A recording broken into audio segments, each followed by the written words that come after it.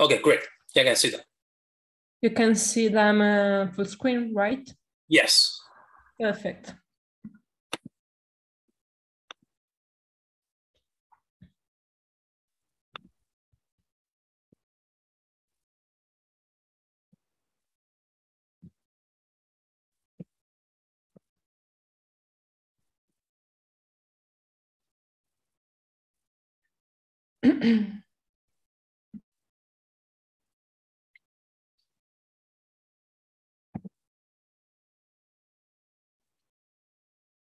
Okay, so let's get started. Hello, everyone. Welcome to this week's Crunch seminar. Today we have two talks. The first talk is given by Dr. Stefania Fresca from Politecnico University of Milan, Italy. She's currently a young postdoctoral researcher at the Laboratory for Modeling and Scientific Computing in the Department of Mathematics. Stefania obtained her Master of Science in Mathematical Engineering from Politecnico University of Milan. In spring 2021, she obtained her PhD in Mathematical Models and Methods Engineering, also from the same institute. Her current research interests are scientific machine learning, reduced order modeling, deep learning, numerical approximation of PDEs, and their applications to engineering problems. Welcome, Stefania, and you may start your presentation. Thanks. Thanks for the kind introduction, and good morning to everyone. First of all, I would like to thank you for giving me the possibility to present my work today. This work is in collaboration with Nicola Rares-Franco, Paolo Zunino, and Andrea Manzoni, also from MOX at Politecnico di Milano.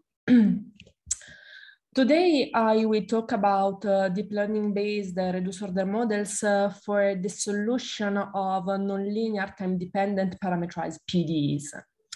So, we are interested in solving a full order model expressed as a parametrized dynamical system.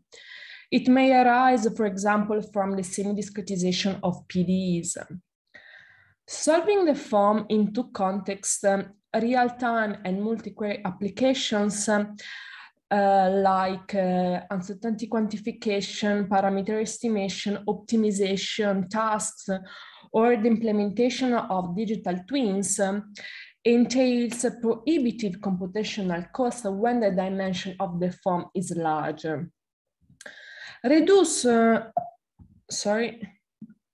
Okay, so the goal is the accurate and real-time solution of the form, and in order to achieve this goal, we rely on reduced order modeling.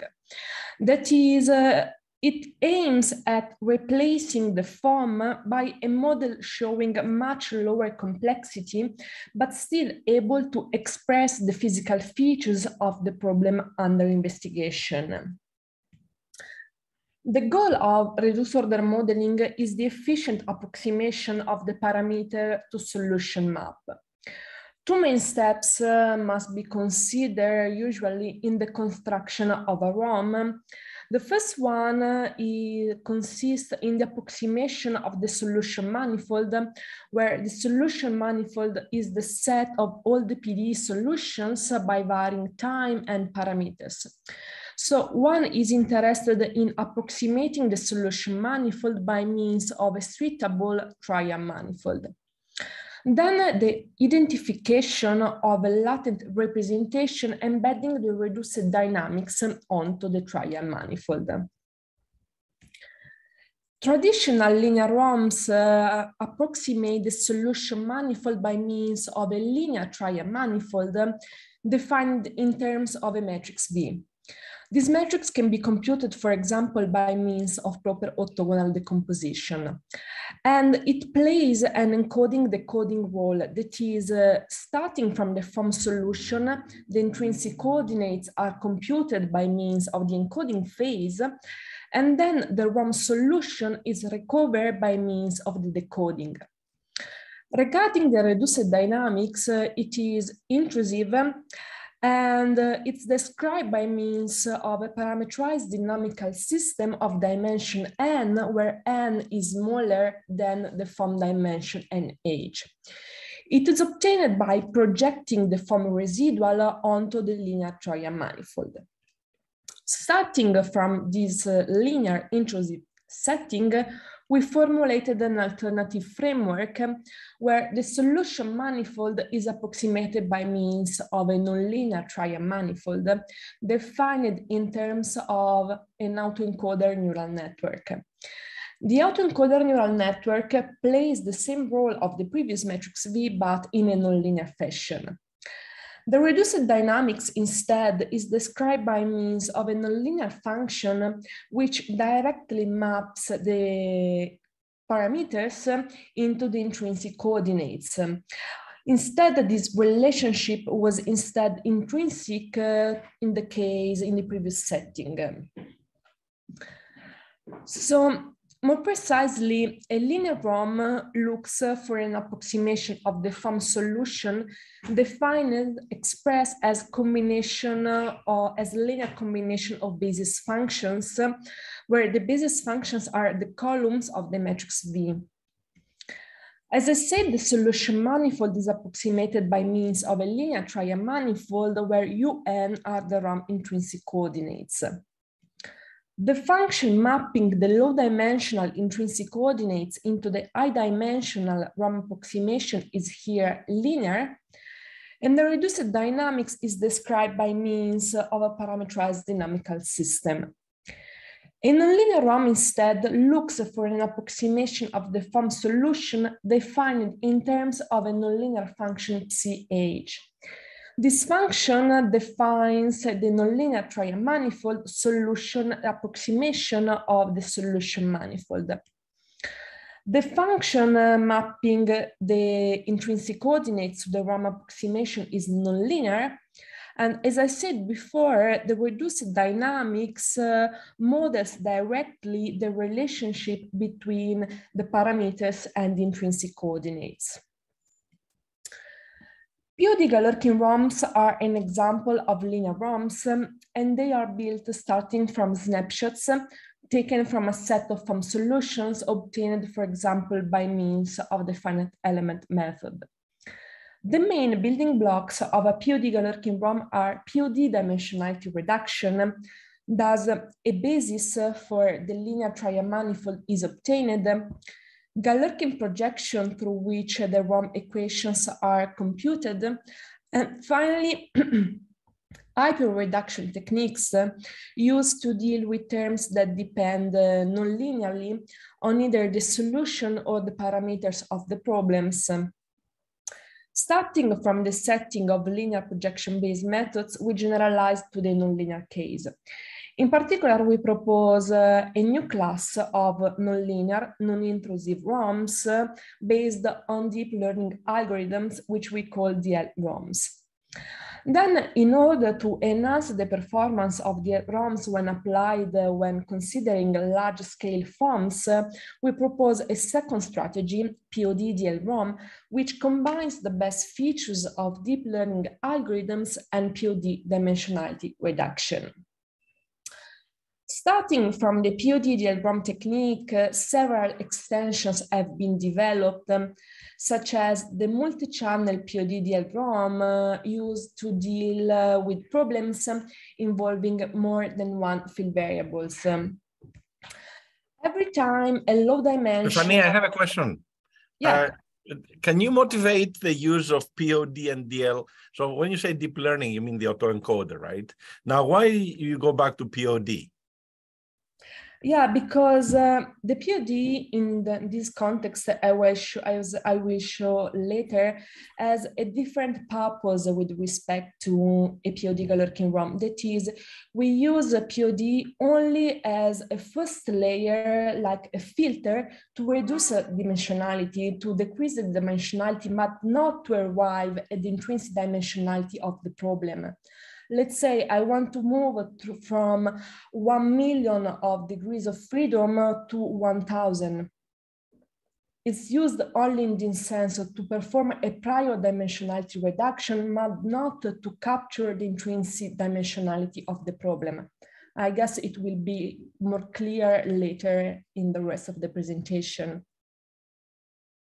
Okay, it sounds a little arbitrary on how you decide, but I'll wait and see your examples. Okay, perfect. Thanks.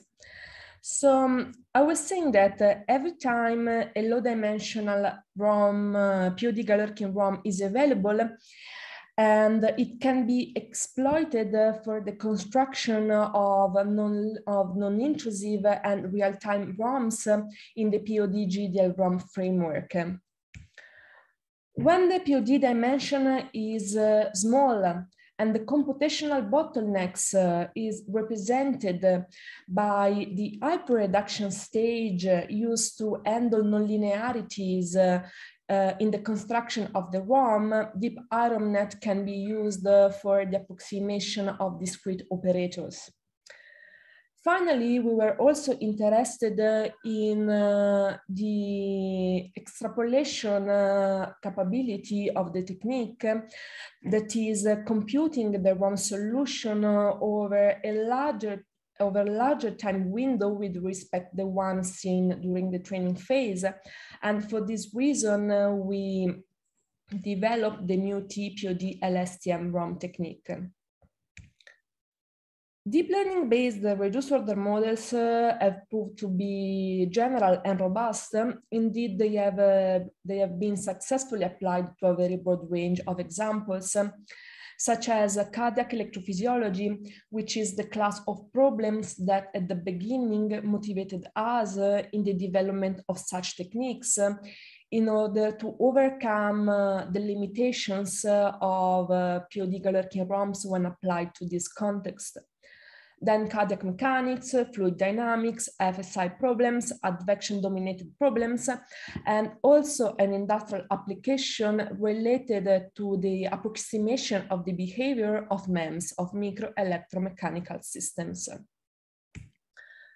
So, by starting from cardiac electrophysiology, the electrical activity of the heart can be modeled by means of PDEs, like the monodomain equation, which is responsible for the phenomenon at the macroscopic level, coupled with a system of ODE like the Halle-Pamphilo ionic model, which instead describes the phenomenon at the microscopic level. The semi-discretization of such coupled PDE-ODE system by means of, for example, the finite element method or NURBS-based isogeometric analysis represent our FOM, our full order model. And by solving it, we are able to simulate heart pathologies like atrial tachycardia or atrial fibrillation, one of the two most common heart arrhythmias. The point is that the small time step and mesh sizes required in order to obtain an acceptable accuracy entail huge computational costs to solve the FOM, especially if one is interested in a multi-query context where the FOM must be solved for multiple times. On the other side, even a linear approach results to be not effective. Indeed, by starting from a form almost with a dimension almost equal to 5,000, even by considering almost 1,000 basis function, we are not able to achieve sufficient accuracy. So, a POD Galerkin ROMs show several limitations when dealing with the cardiac EP context or when solving hyperbolic problems, advection-dominated problems. For example, the linear superimposition of modes results in a very high-dimensional linear trial manifold in order to get an acceptable accuracy. Evaluating the ROM required to solve a dynamical system which might be unstable unless the time step size is very small. The ROM must also account for the dynamics of all the field variables, even if the interest is only in one or part of them. Obviously, these limitations compromise the efficiency of POD Galerkin ROMs, and in order to overcome them, we developed the DL-ROM technique. In this case, the approximation of the FOM solution is defined in terms of the decoder function of a convolutional autoencoder neural network. To describe the reduced dynamics onto the nonlinear trial manifold, we rely on a deep feed-forward neural network, and we also employ the encoder function of the convolutional autoencoder in order to obtain higher accuracies, which is confirmed by numerical test. So a DL-ROM learns at the same time, in an intrusive way, both the nonlinear trial manifold and the reduced dynamics by setting its dimension as close as possible to the number of parameters of the problem. The DL-ROM architecture employed at training time is the one reported in the slide. Sorry, Stefania, so what do you mean here by, let's say I have a parametric PD with 10 parameters. You're saying that in the latent space, in the autoencoder, I will set the dimensionality of that to 10. We will try to set the latent dimension most possible equal to 10. But that's, is there a theory for that? Because you have a nonlinear, right? I mean, you think about it, in Navier-Stokes, we have three dimensions plus time, but then a turbulent flow has dimensionality of 400 to 1,000. Yeah, sure. Let's say that the reduced dimension... For linear systems, you can do that, but not for nonlinear systems. Yeah, it depends. I will show later that also for some nonlinear system, we can get the reduced dimension, a very small reduced dimension. However, let's say that the dimension of the intrinsic coordinates is an hyperparameter of the neural network.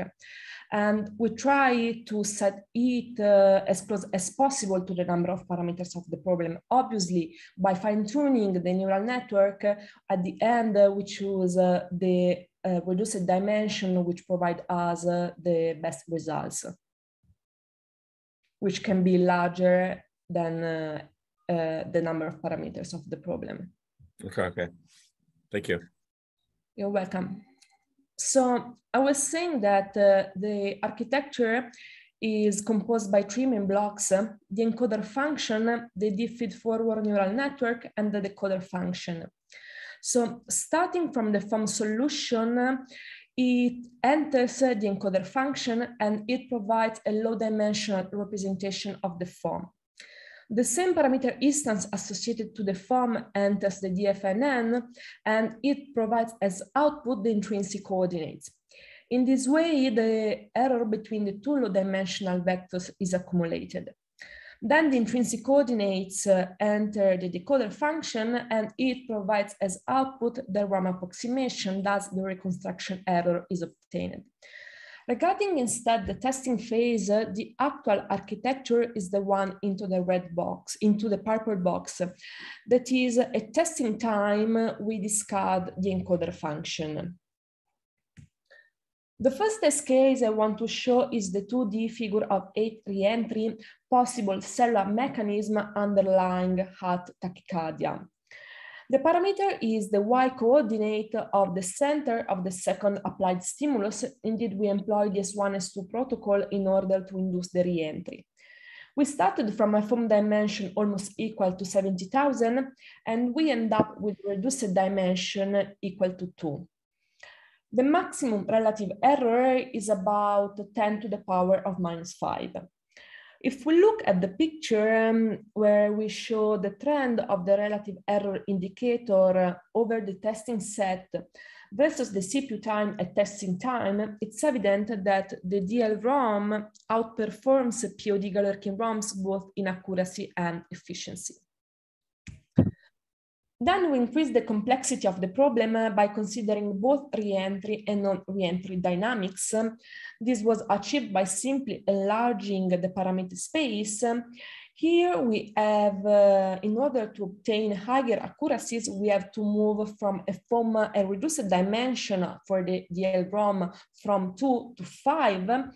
And, but even with this dimension, DL-ROM enables faster testing times with respect to a POD Galerkin ROM, which with a maximum reduced dimension equal to 619.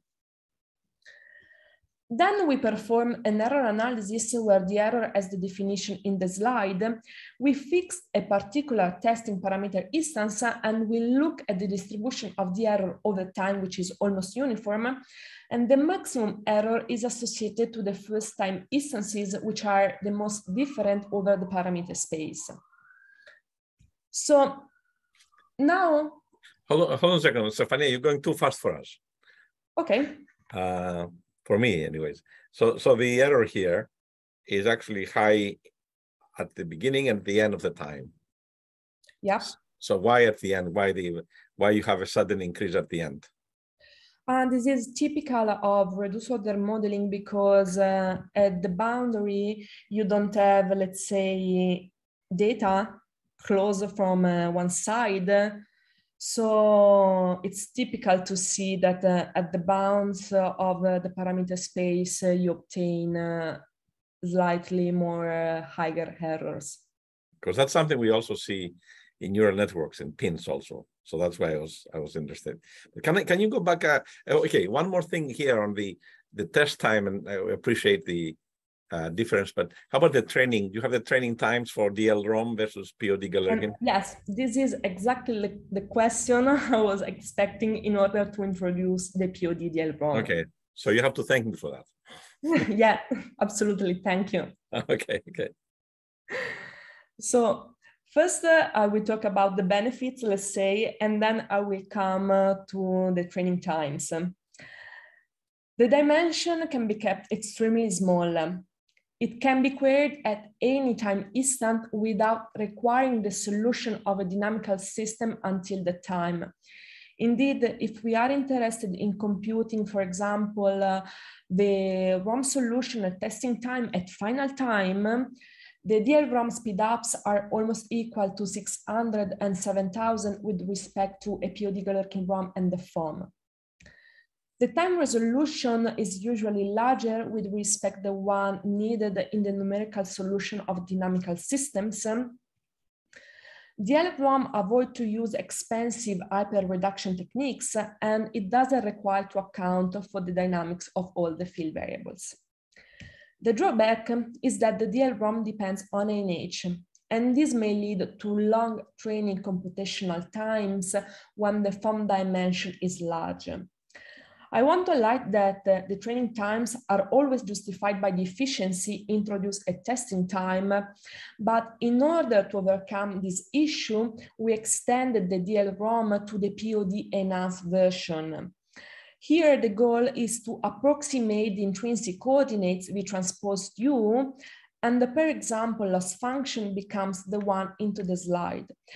The POD-DL-ROM has the goal to drastically decrease the training computational times. Indeed, by starting from the FOM solution, the intrinsic coordinates are computed. This is a first layer of dimensionality reduction. And then the POD-DL-ROM provides as output an approximation of the intrinsic coordinates. Then the ROM solution is recovered by means of the POD basis matrix. So POD-DL-ROM makes the training phase extremely fast thanks to a prior dimensionality reduction achieved by means of RSVD and thanks to a suitable multi-fidelity pre-training. Pre-training is a form of transfer learning consisting in training a model to solve a simple task and use the optimal weights and biases found on the simple task to initialize the network on a more complex task. We investigate the use of pre-training in the POD-DL-ROM approach on the 3D elastodynamics equations, where the parameters are the Young modulus and the Poisson ratio. We employ the optimal parameters found on the red task to initialize the network on a new configuration where we modify the parameter space. We move from the Sandvenan-Kirchhoff constitutive law to the Neuquian one. Now the external applied force is time dependent. First it was constant, and we enlarge the dimension of the time interval. Here on this case, I would like to highlight two aspects. The first one is that by means of pre-training, we are able to decrease the total time, I mean training plus validation time, of a factor 4, from almost 1 hour with the POD DL-ROM to only 15 minutes with the use of pre-training. Moreover, the testing time, and with testing time, I mean the time needed to compute NT. In this case, NT is equal to 90 time instances for a testing parameter instance, is on the scale of milliseconds, in contrast to the physical duration of the phenomenon, which is on the scale of seconds. That is, we are able to provide results even faster than real-time solutions. Then coming back to cardiac EP, we consider realistic geometries of left ventricle and left atrium.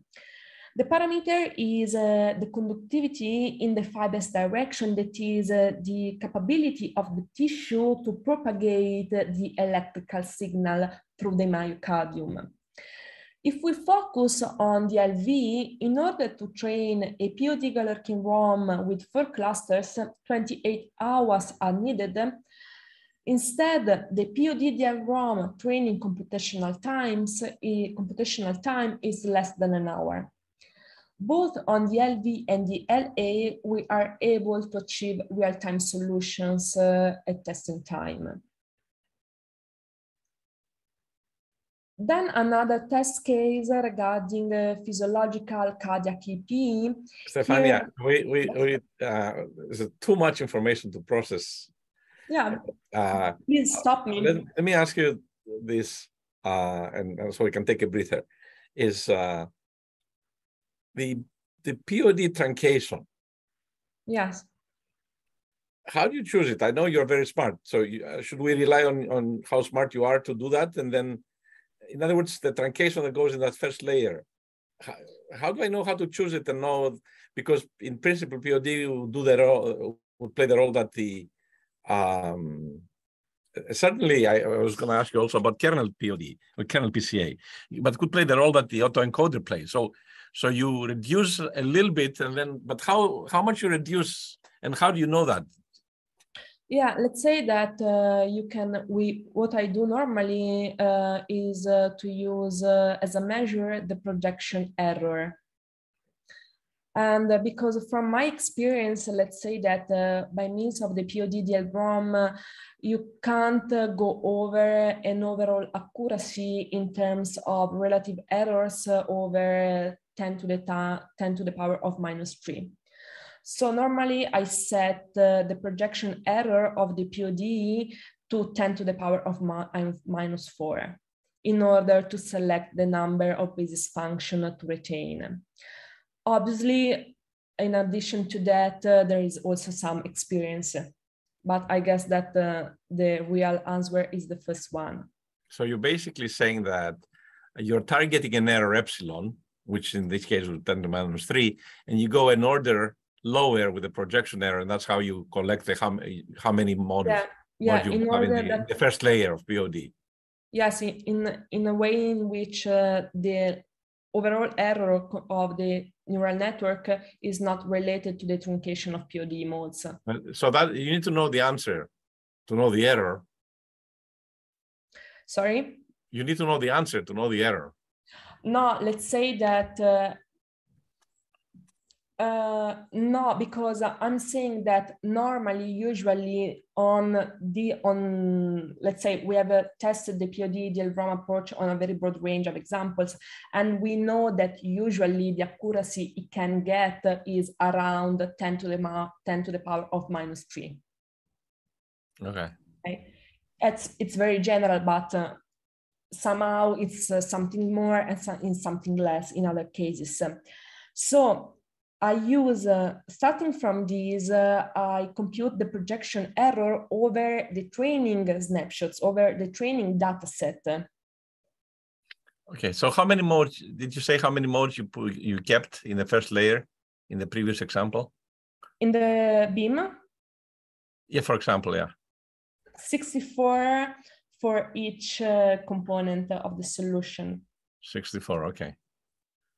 And for example, in a cardiac EP, and the latent space in the autoencoder was what? 3. 3. Yes. You chose. How did you choose the 3? 2 parameters plus time, which is because you said that's because you said that's a linear problem, and you just take the number of parameters and the dimensions. Okay. So that goes against we also use the I-FENN model, which is a nonlinear constitutive law. Right. Okay. Okay, please stop me every time you have a question or a curiosity. The results are impressive, so we just need to understand what's the magic. I go ahead or? Yes, please. Sorry, Stefania, I have a question. Can I ask this question? Yeah. What does N sub H stand for? Sorry, what stands for? No, the capital N sub H. I think he's talking about the total number of FOM snapshots, right? Here? Yeah. Is the form dimension. I will ask. Oh. Is the form dimension, let's say, the dimension of the semi-discretized system. Okay, thank you. You're welcome. It's the finite element, basically, right, Stefania? Yeah. Yeah, if you use P1 finite element, so... The number of degrees of freedom, yeah. So, Stefania, can I ask you a question here? Yeah. Yeah, so this is Raj from Brown. So, why you have to use POD as a first layer? You can use any layer and can reduce the dimension, any the layer, hidden layer. Yeah, I can use, I use POD, but I could use any other sort of dimensionality reduction. It's only a matter of trying to reduce the dimension of the form, which is too big in order to train a neural network in a feasible time. And I want to perform a prior layer of dimensionality reduction. That's it. Okay. And also your training time includes the POD time also. Like Sorry? computation, your training time includes the POD also, the time taken by the POD process, the computing the POD. In your training time, it is included. Yeah, it is included, but we are using a randomized SVD, which is very fast in contrast to the exact XVD. So it's really not substantial. It's very, very low as time. And how do you sample your parameters? Like, is there like just a random, like selected the parameter randomly, or you use some greedy algorithm or something? Not a special algorithm has been used in the example I show you, or I only sample uniformly or randomly at this point, but sure, can be used more advanced sampling techniques. Okay, thank you, thanks. You're welcome. So on this test case, we solve the binomial equations by means of isogeometric analysis. The parameters are the components of the center of the applied stimulus, which vary in the diffusion region. In the slide, we compare the activation maps for 2 testing parameter instances. Activation maps are outputs of clinical interest saying to the clinicians at which time the signal arrives at the point. And in particular, I want to highlight that the ability of the POD-DL-ROM in replacing the form when computing these outputs of interest. Then regarding times, we are able to train the POD-DL-ROM neural network over the entire parameter space in half the time required to solve the form for a single parameter instance.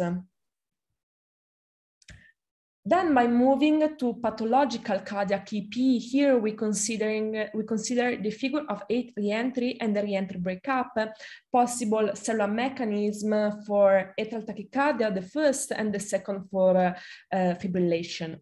On both cases, we parameterize the location of the second applied stimulus.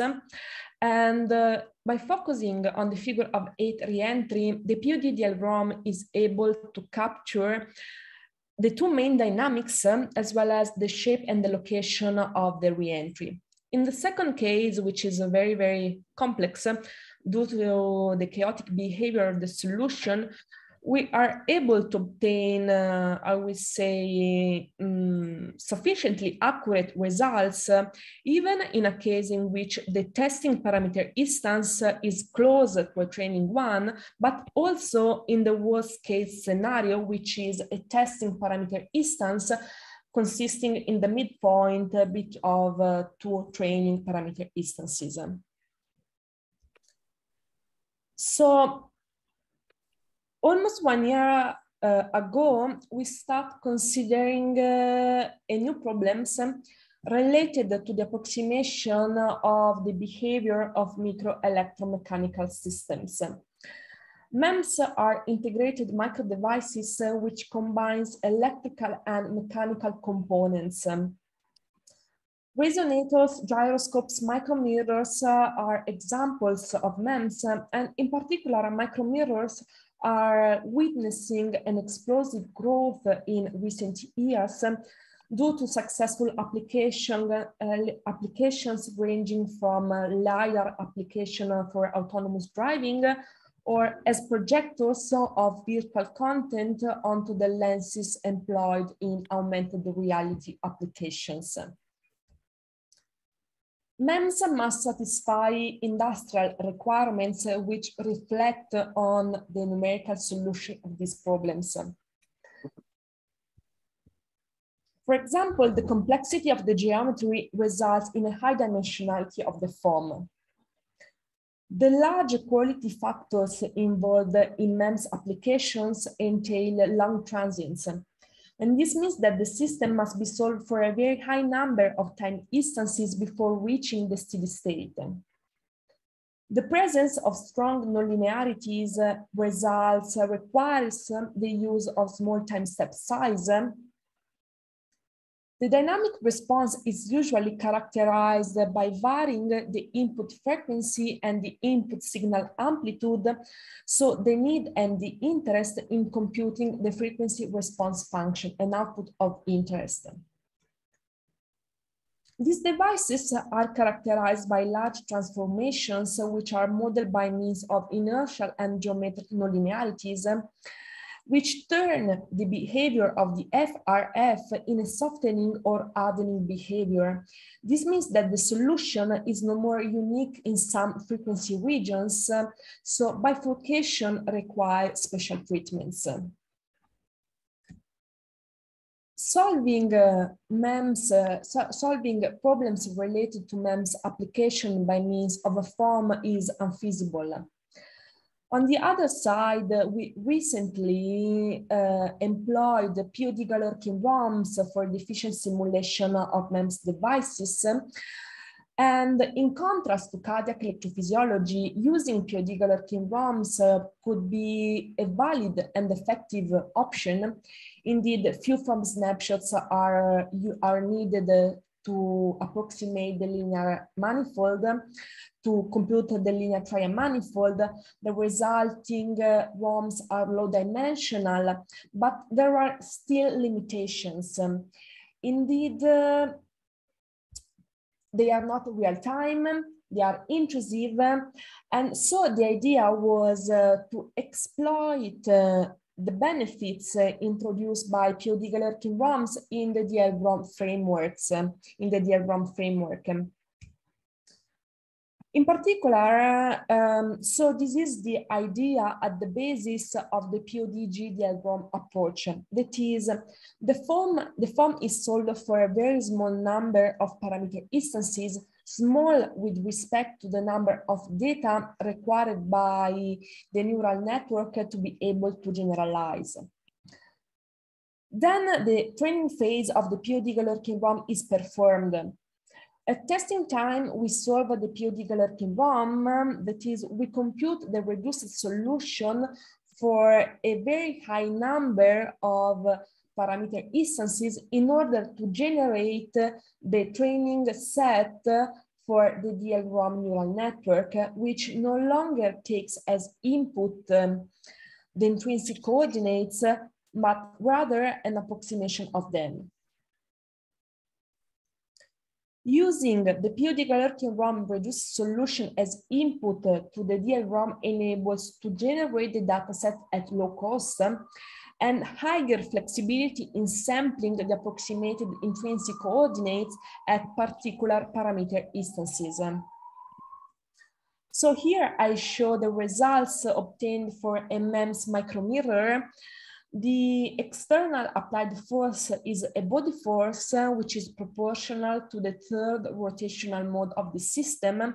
The parameters of interest are the load multiplier and the forcing frequency. The high accuracy obtained by means of the PUDG DL-ROM technique in reconstructing the displacement field allows us to replace the foam when computing the FRFs for increasing values of beta of the load multiplier. Here, the control variable is the rotation angle of the plate of the micromirror. Moreover, we are able to compute 60 million of testing parameter instances in less than 2 minutes by means of the PUDG DL-ROM approach. In contrast to the 7 hours required by a PUD, a classical PUD Galerkin ROM, and 500 days required by a FOAM. So this is often. So I was saying that we are trying to approximate the electromechanical behavior of a MEMS gyroscope. Here, the foam snapshots are obtained by means of a commercial software provided by Coventor. So here we employ the PUD DL-ROM technique. The parameters are the frequency and the amplitude of the oscillating signal in the electrostatic forces, and the behavior of the solution over the frequency domain is the one close to the red bullet, except for the frequency region associated to this green plateau, where here the 45 degrees rotational mode activates and it starts to interact with the vertical mode. So this can be seen as a first reason in order to understand why, from a reduced order modeling point of view, at least 2 latent variables are needed in order to be able to reconstruct the dynamics of the system.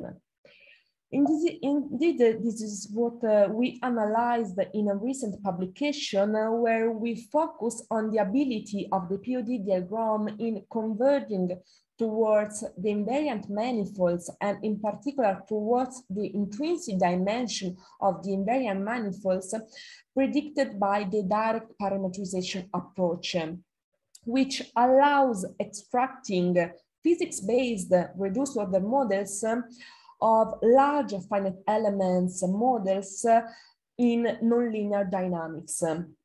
Indeed, if we set the dimension of the PUD DL-ROM, the reduced dimension of the PUD DL-ROM equal to 1, as predicted by the physical and the mathematical theory, this latent dimension is not able to capture the behavior of the solution. At least 2 latent variables are needed in order to be able to reconstruct the dynamics.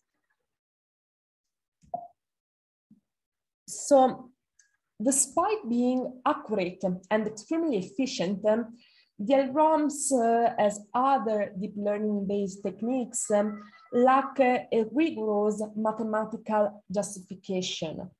For this reason, we focus on providing suitable error bounds and analyzing the role played by the hyperparameters defining the neural network architecture.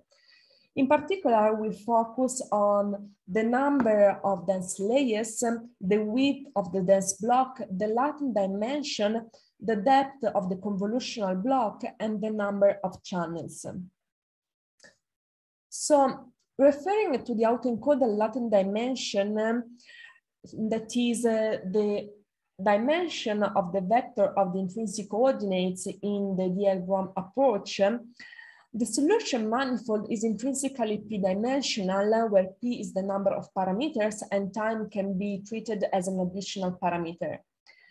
We want to find a low-dimensional representation of the solution manifold in terms of nonlinear reduction.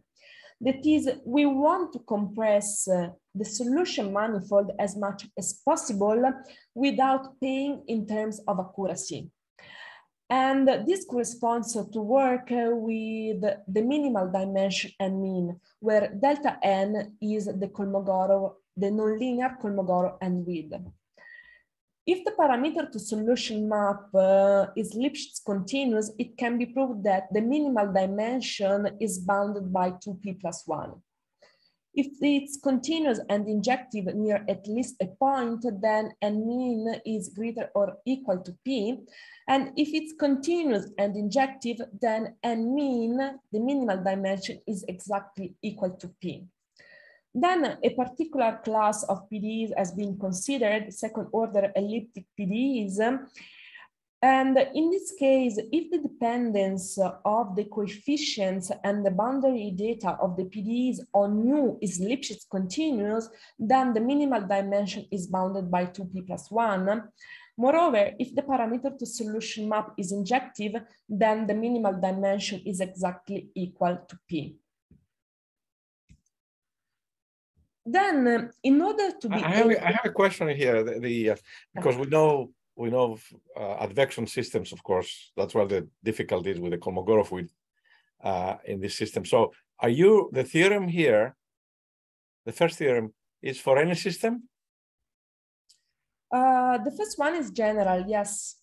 Because you can have Lipschitz continuous for advection, for hyperbolic laws, but yeah, in this case, it's not valid. It's not valid, or it's valid?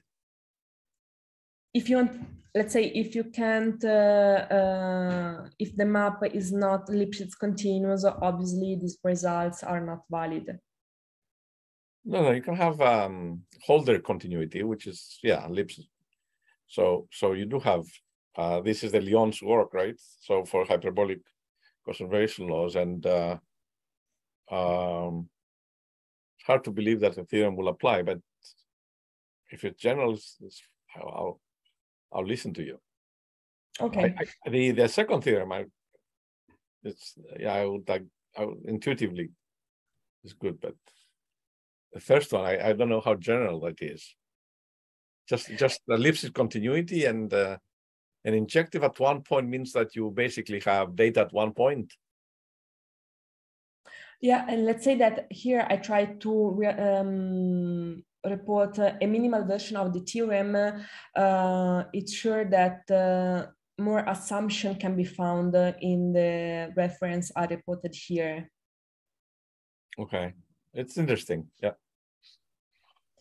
So I was saying that in order to be able to derive suitable error estimates and provide insights on the role and the design of the remaining hyperparameters, we focus on understanding the approximation properties of convolutional neural networks when reconstructing signals, functional signals.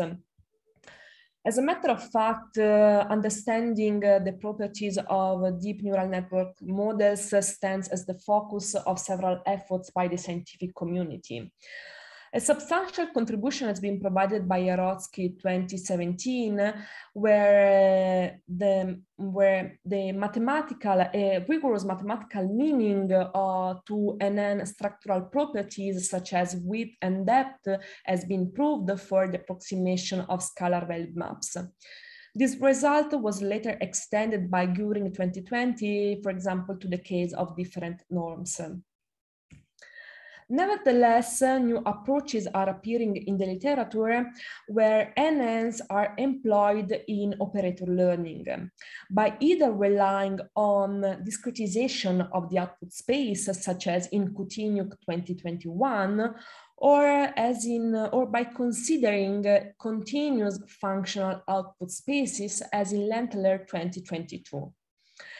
However, at the best of our knowledge, no comprehensive study addressing the approximation properties of convolutional neural networks in operator learning has been provided yet, so we moved in this direction.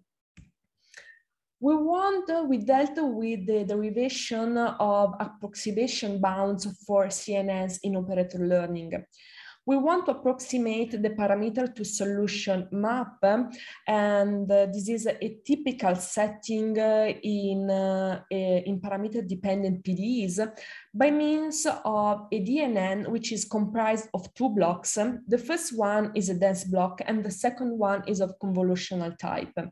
That is, the structure is very similar to the architecture of the DRAM neural network employed at testing time, but I want to alert that the results I will show refer to general CNNs. So, more precisely, we address the case in which a nonlinear operator maps a finite dimensional input onto a functional space, and a DNN is used to approximate a discretized version of the input to output map. Moreover, we are interested in characterizing the approximation error in terms of the DNN model complexity. In order to achieve this goal, we exploit the connection between CNNs and Fourier transform.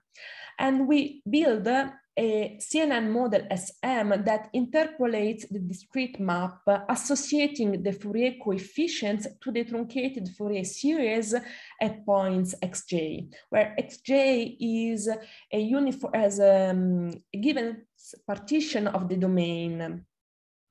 So it's possible to describe how to implement SM step by step and also provide interpretation of the typical hyperparameters defining a CNN architecture, such as depth, kernel size, stride, or number of input-output channels. And this is what I will show you in the rest of the presentation. So the construction of SM is based on three lemmas. Starting from the first one, there exists a CNN which is linear, no activation at n level. It only employs 1D convolutional and reshaping operations. It has at most 6 layers. The input and the output channels of the convolutional layers are at most 8, and the kernel size is at most equal to 2. Moreover, it maps 2 k-1 complex numbers to a complex vector of dimension 2k, which is composed by the input itself and the product between each wi and the complex number z, ordered in a suitable way. The main mathematical tools we have exploited in order to obtain this result are the embedding of C in R4, reshape operation, and ad hoc construction of kernels.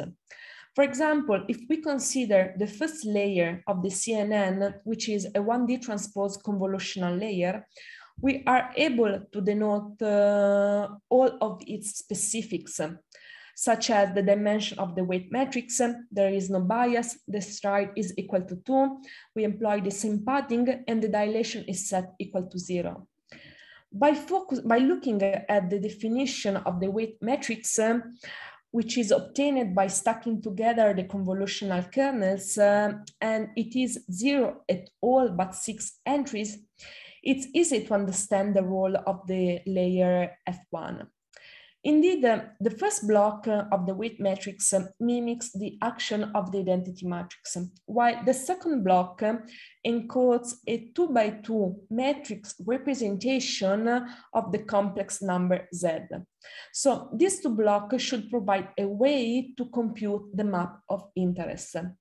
Then the remaining layers are used to obtain the desired output, and they perform suitable summations, adjust the output dimension, or sort the entries of the output vector. Lemma 2 is built on lemma 1, and it states that there exists a CNN, which is also this time linear.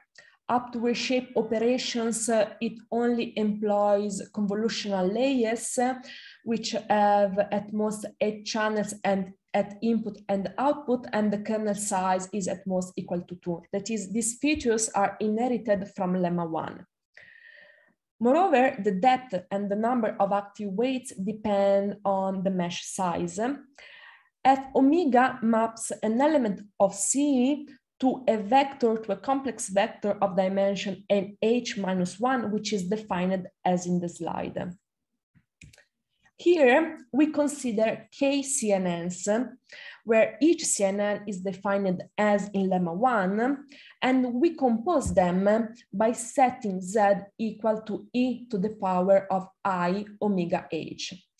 By composing the k CNN, the depth and the number of active weights grow linearly with k, and thus logarithmically with the number of discretization points, being k related to the mesh size. Lemma 3 extends lemma 2 to the case of 2m+1 Fourier modes in order to build the final CNN model SM. Here, the number of active weights and the number of channels grow linearly with the number of modes. Moreover, the I component of SM is the truncated Fourier series at point xi. Here, we start by considering 2m+1 CNNs, 1 CNN per mode, and each CNN is defined as in lemma 2. And by starting from these 2m+1 CNN, we want to stack them in parallel in order to obtain a single global CNN.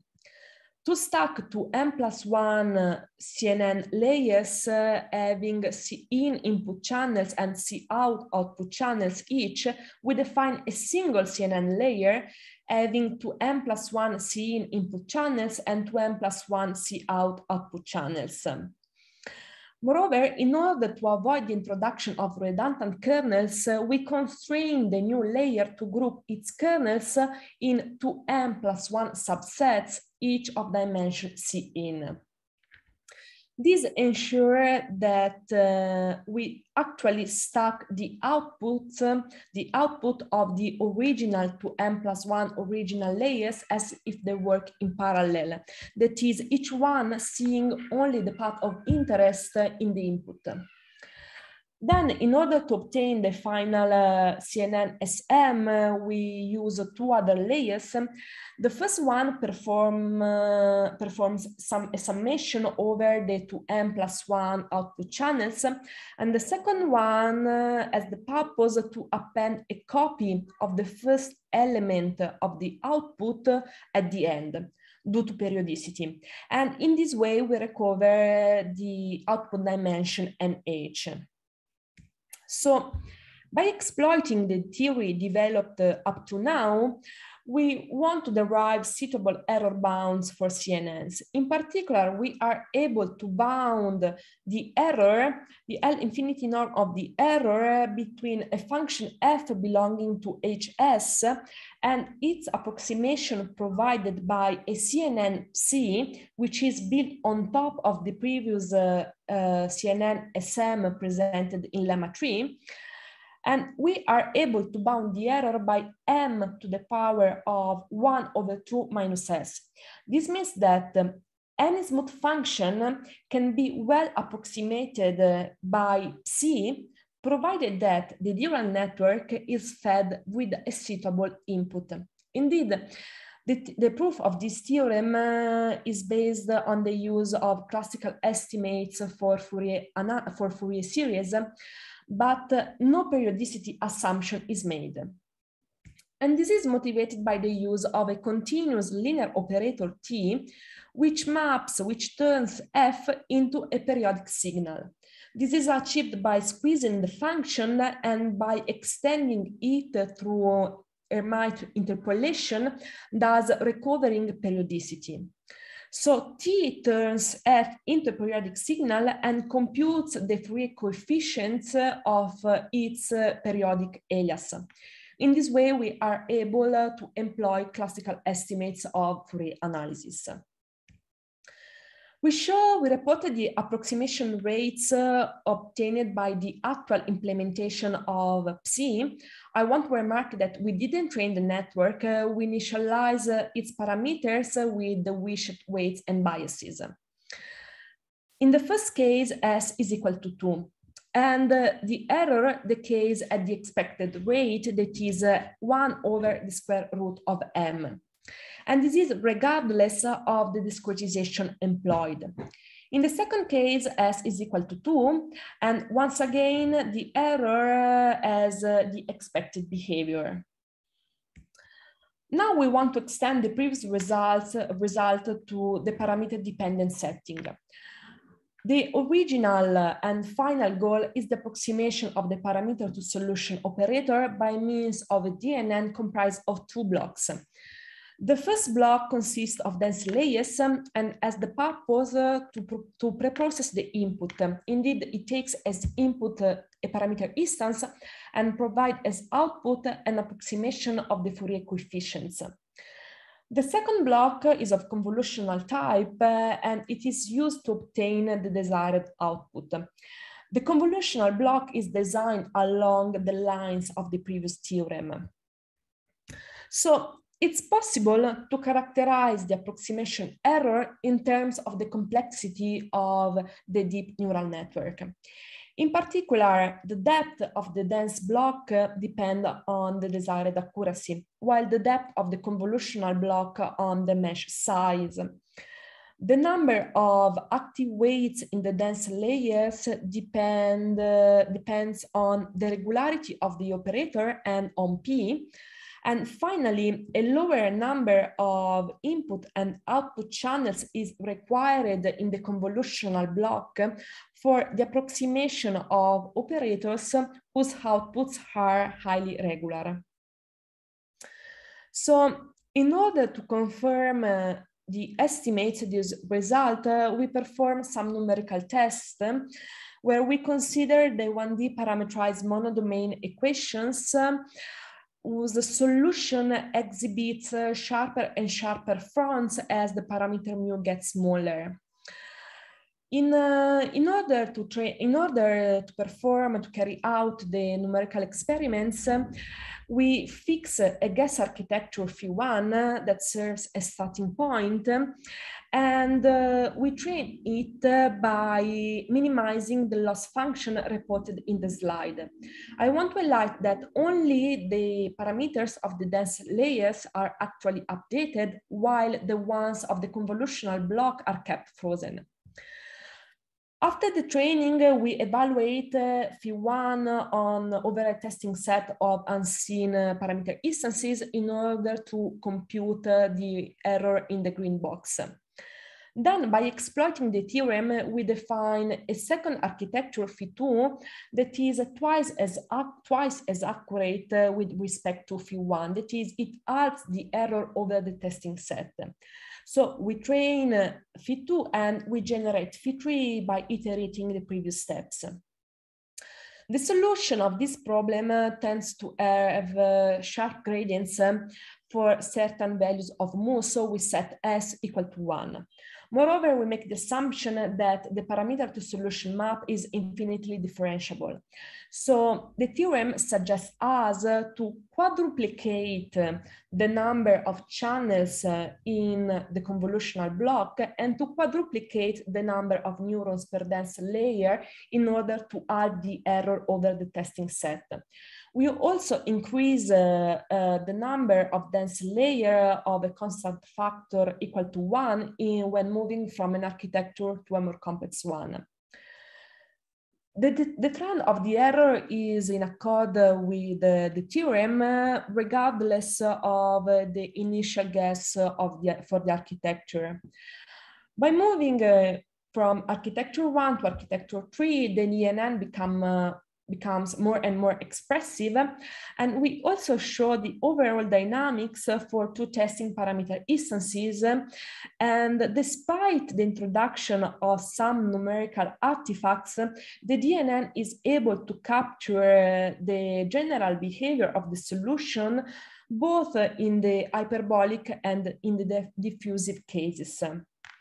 In order to remove the spurious oscillation, as suggested by the theorem, a larger architecture can be considered and possibly more training data.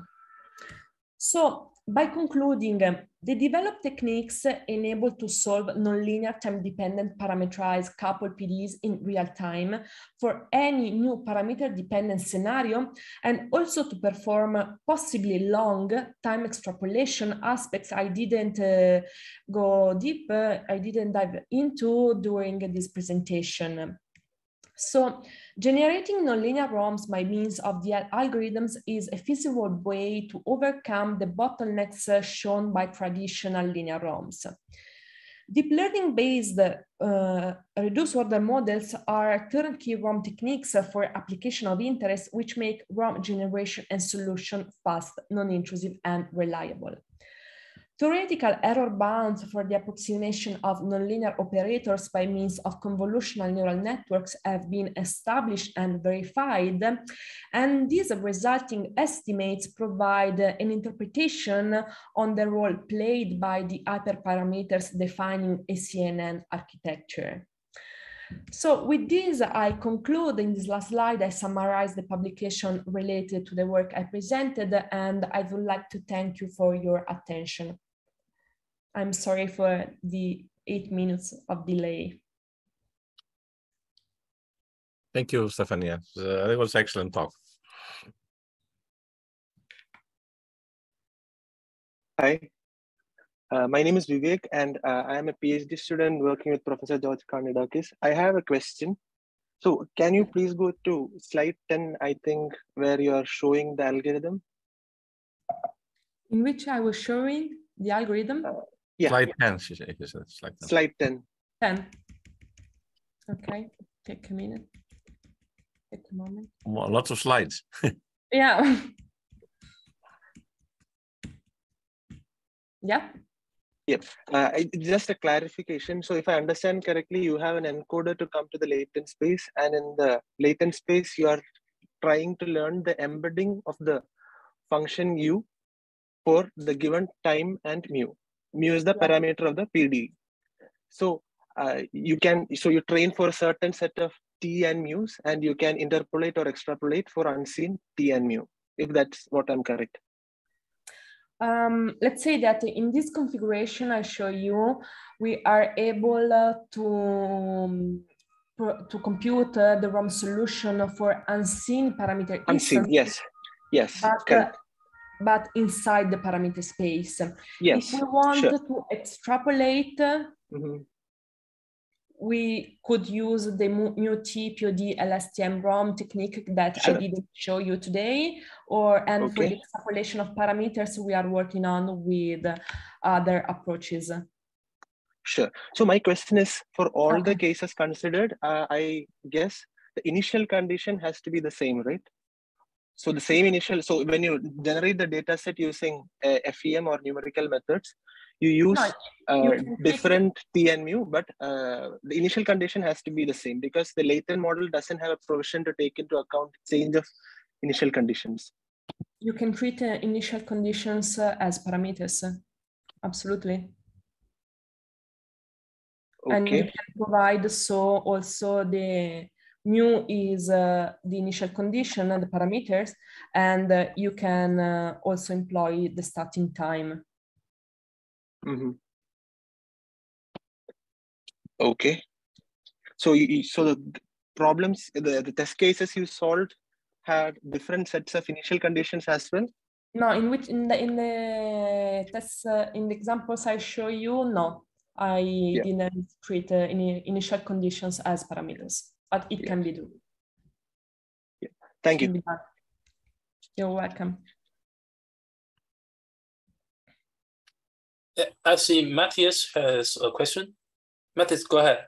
Yeah. Thanks, Stefania, for this really impressive talk. In fact, you had a huge number of papers from this year. So really, you are extremely productive. So my question is, it's a bit fundamental. Please excuse. So I mean, you mentioned that usually the huge systems that you are considering are arising from semi-discretizations of PDEs. I mean, we have seen this in the examples. Yes. And if you do this, there are two problems. So first, these systems are very large. This is somehow the topic that you treated. But secondly, it is also well known that these systems are very stiff, extremely stiff. And so if you have a traditional method, let's say a grid-based method, then you know that you have to use implicit methods due to the stiffness. Mm-hmm. But now when you use let's say a neural network, how do you deal with the stiffness? Do you have some stabilizers, or what is your recipe? Let's say that the recipe is the same you said, that is, it depends on the form. I'm interested in the form I provide to the neural network. So I tackle the stability problem from a numerical point of view, as we have done for centuries, or let's say for lots of years. And then I provide the form solutions, the snapshots to the neural network. In what we did up to now, we didn't try to add some block, some architecture in order to start from an unstable solution and trying to stabilize it in the neural network. We only started from stabilized solution. Mm-hmm. Okay. It can be done, I guess, but we didn't do it yet.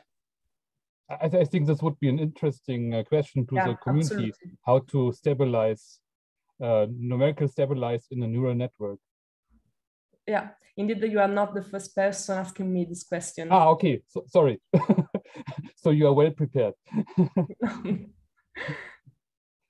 But let's say there is interest. Oh, thanks a lot. You're welcome.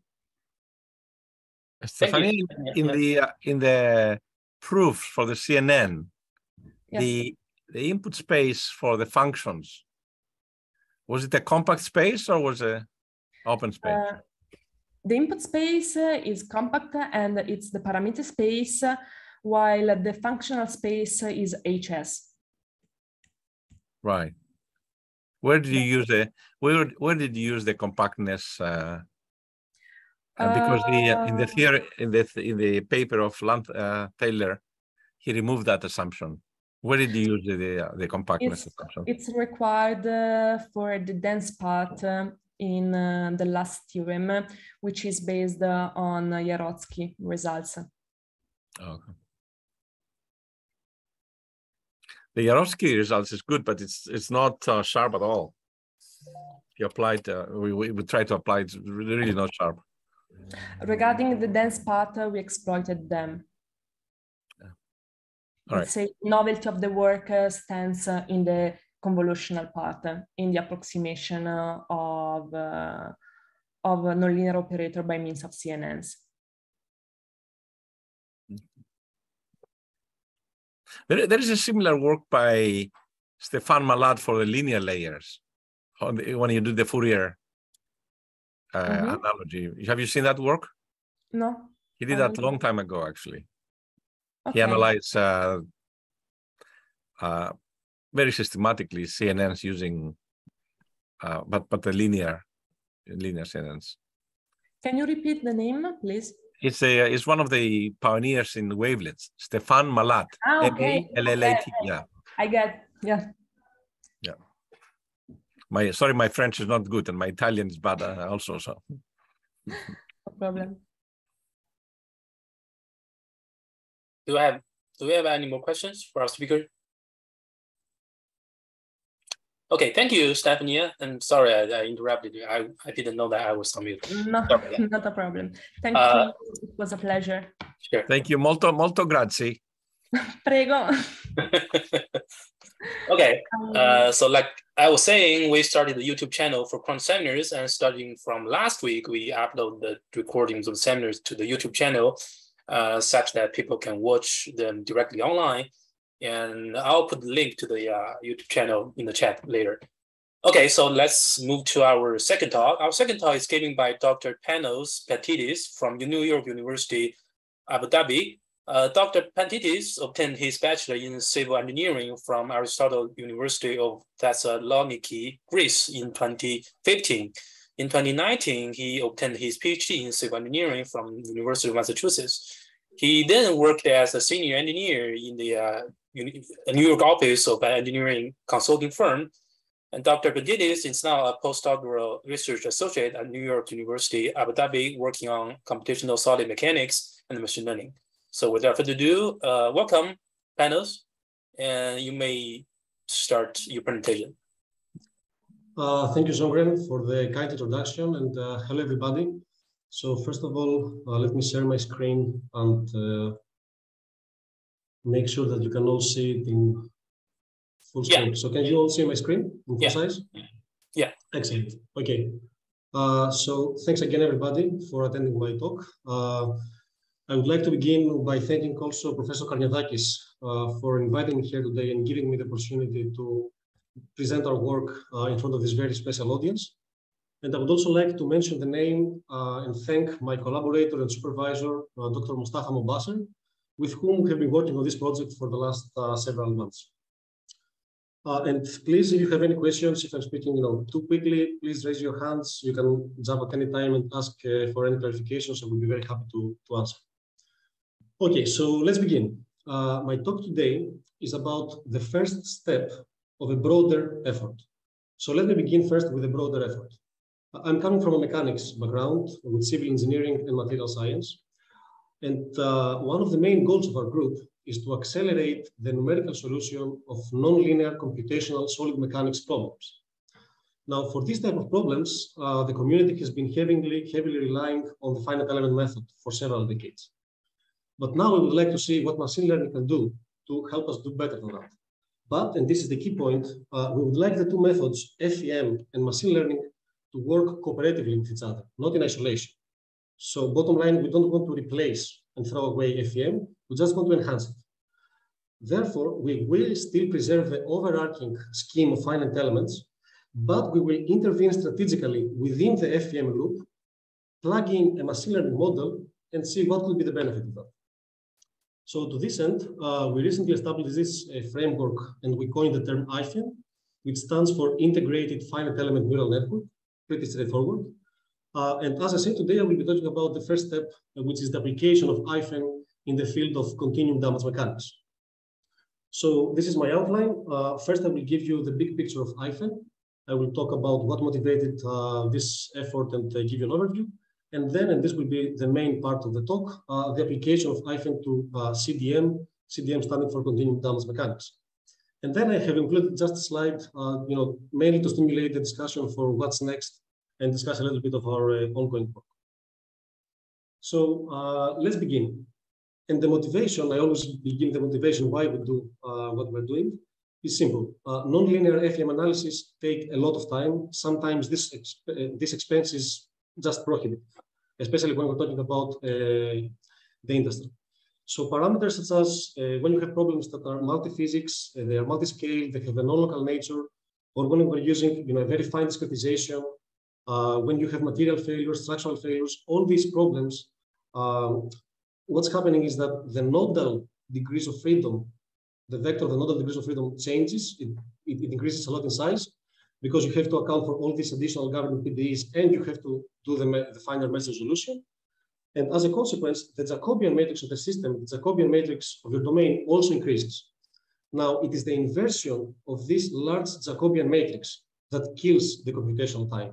And in schemes such as the full Newton-Raphson, which are both incremental and iterative, which means you need to invert the Jacobian within each iteration of each increment, then the computational cost becomes just too much to afford.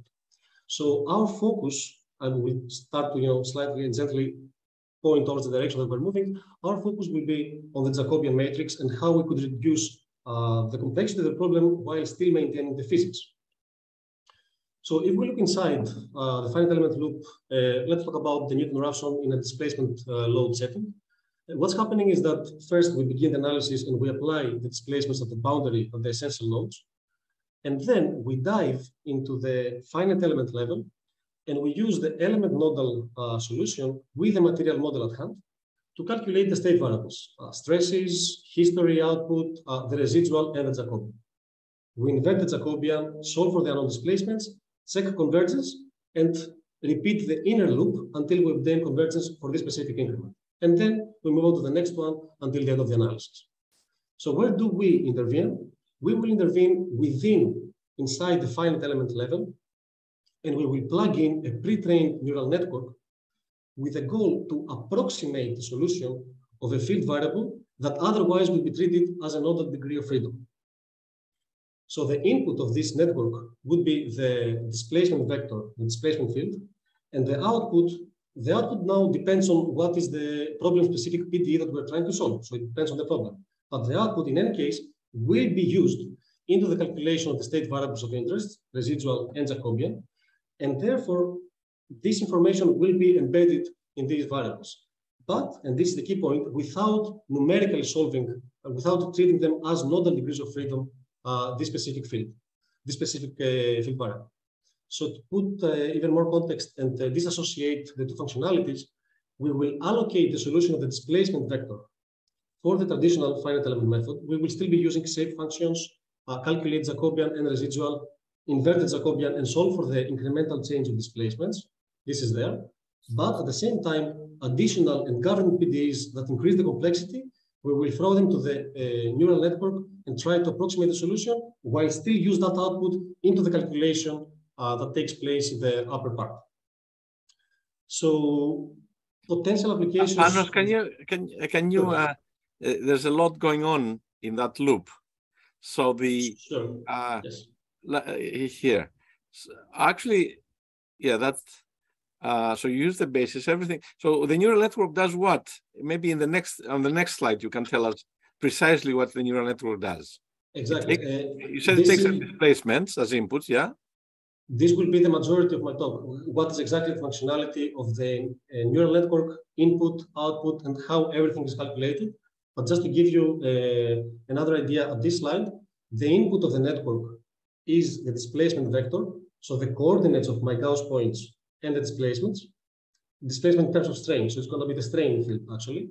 And the output in the specific implementation of I-FENN, which is for continuum damage mechanics, the output will be a non-local strain field because the problem that we are targeting and I will be talking about today is a non-local gradient-based continuum damage model. Right. So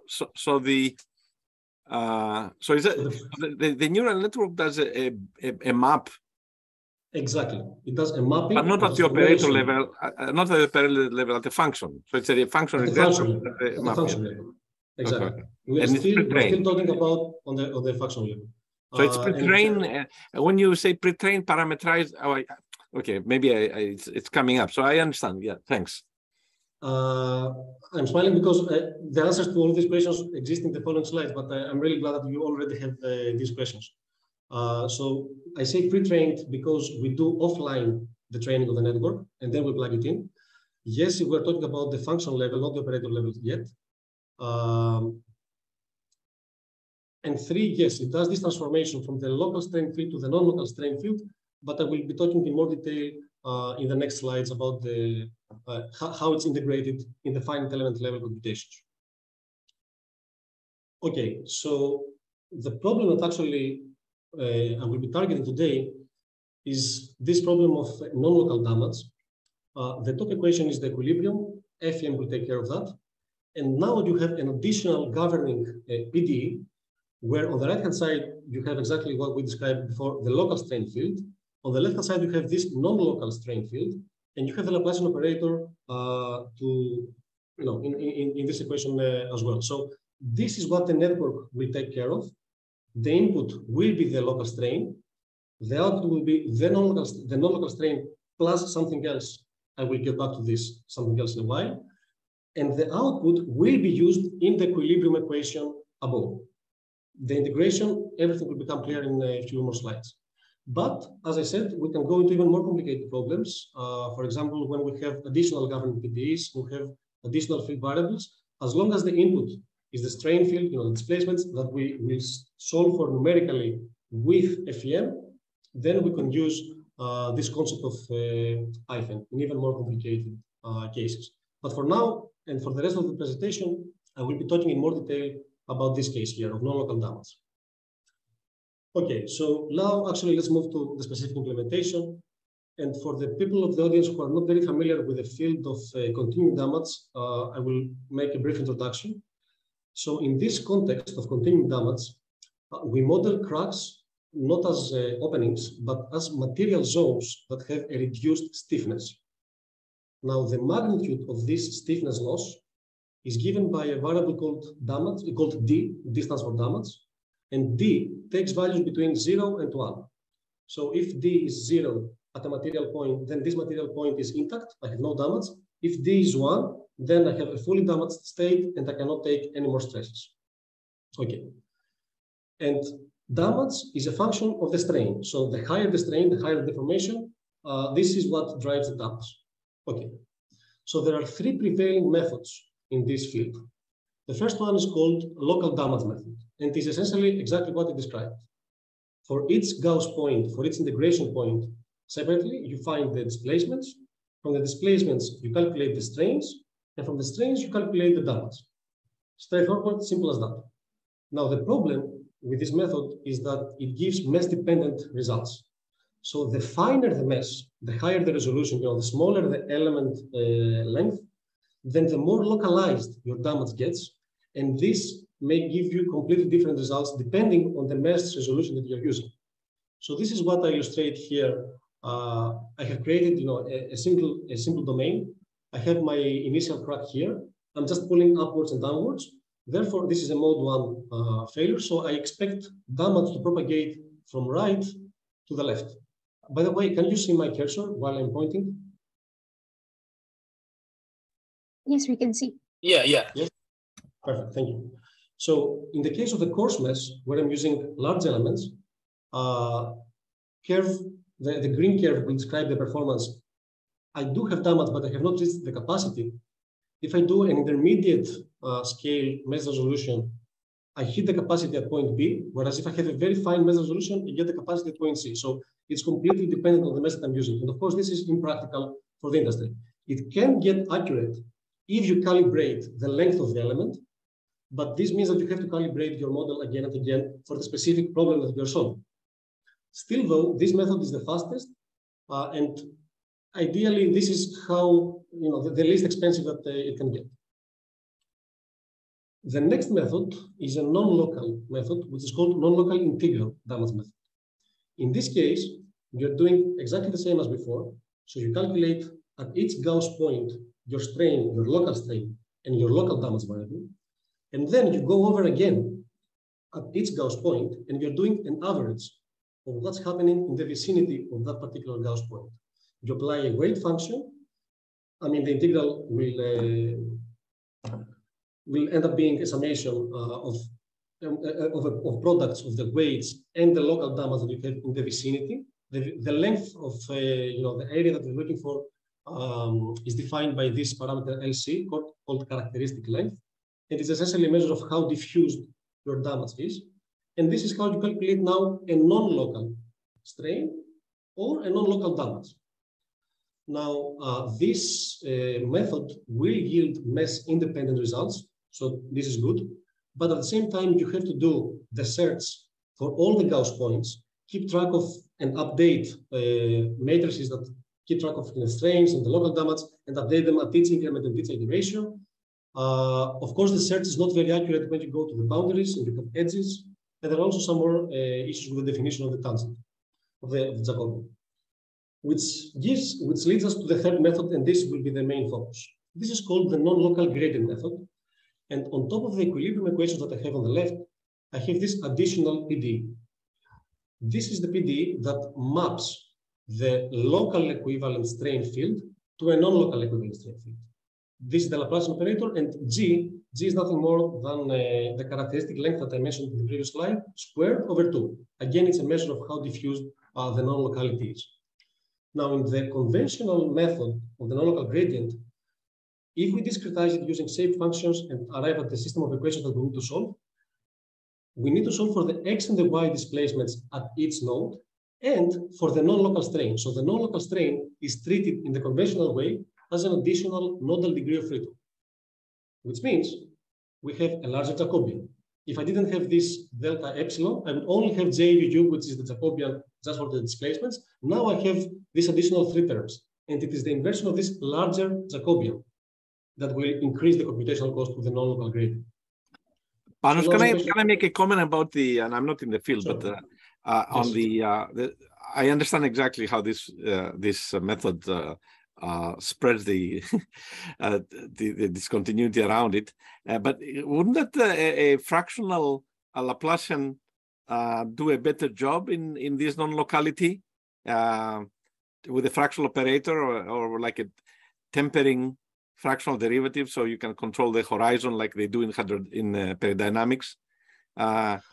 Because here you use G to do that, and then you sort of have to say if it's time-dependent problem. If it's quasi-static, it's fine. If it's time-dependent, then you have to say, okay, now I have this diffusion length at that time, but then I have also the real-time progressive.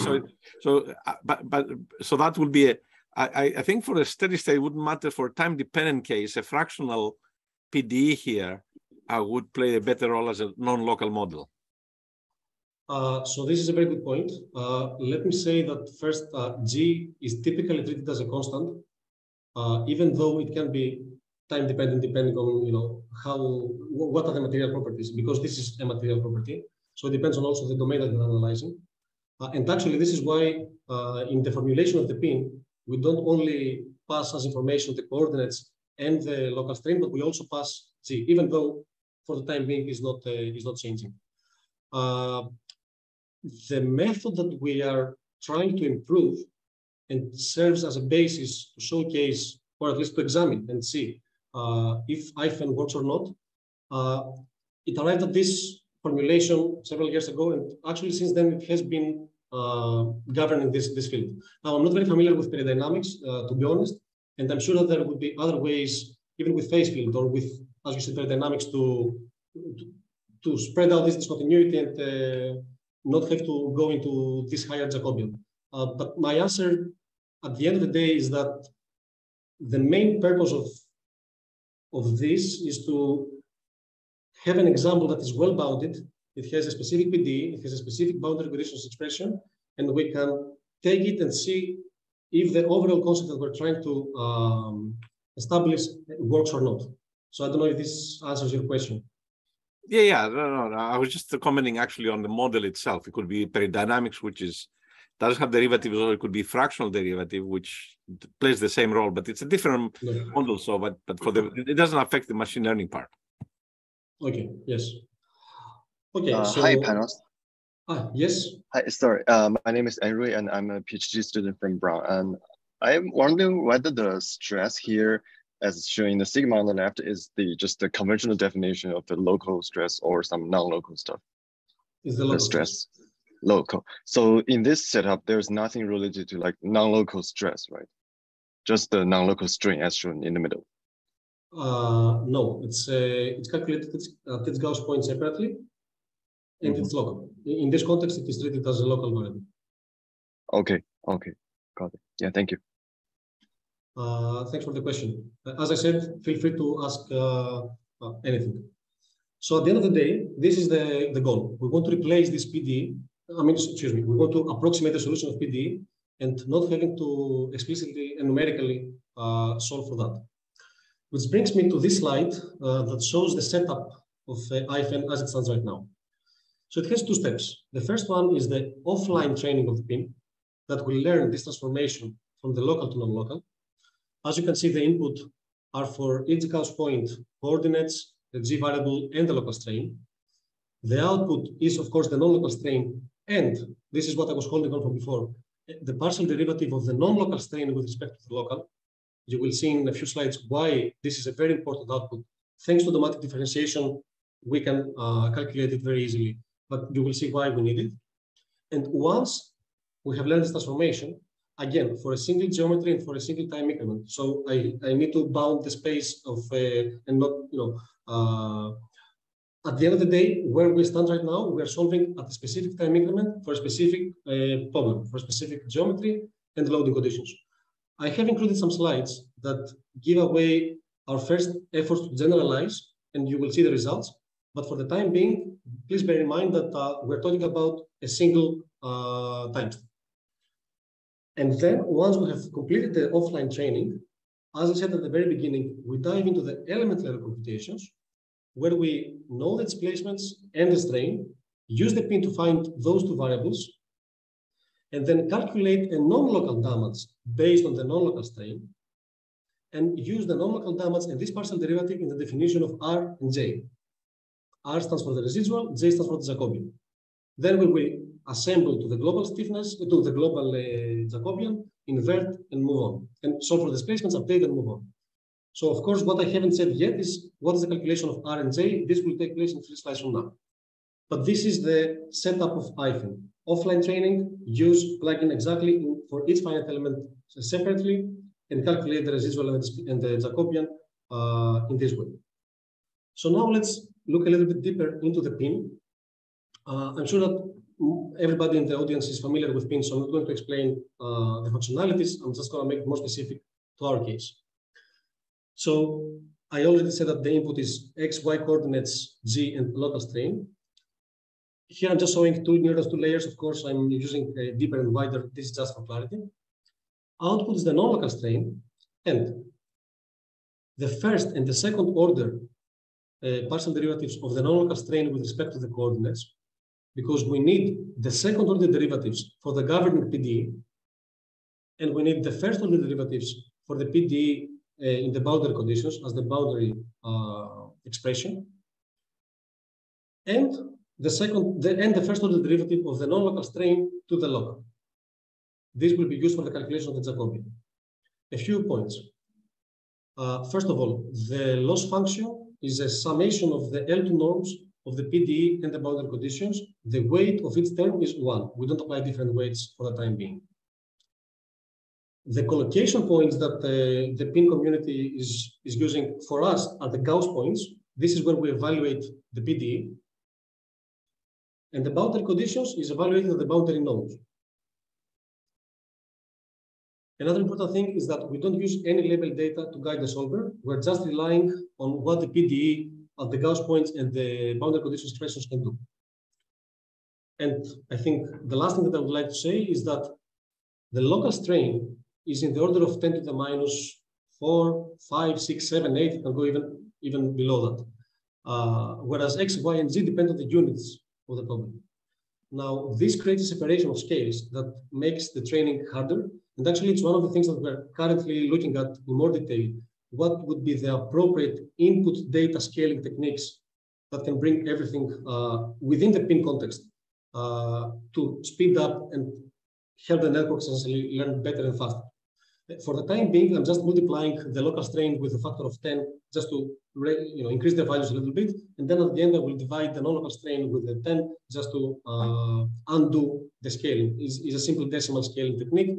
But as I said, this is one of the things that we are looking at right now, the more systematic scaling of the input data.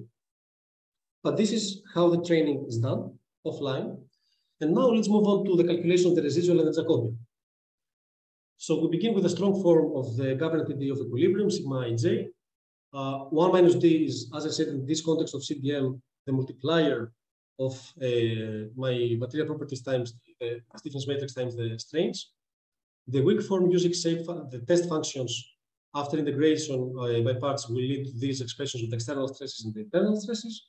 And upon discretization using the shape functions and the shape function derivatives, we arrive at the expression of the residual. This is pretty standard in the world of mechanics. There is nothing really new here. And by the way, I'm calling this term B transpose, which is the shape function derivatives, 1 minus d CIJKL times B as K. K times U is this term here. So what's new is on this slide here.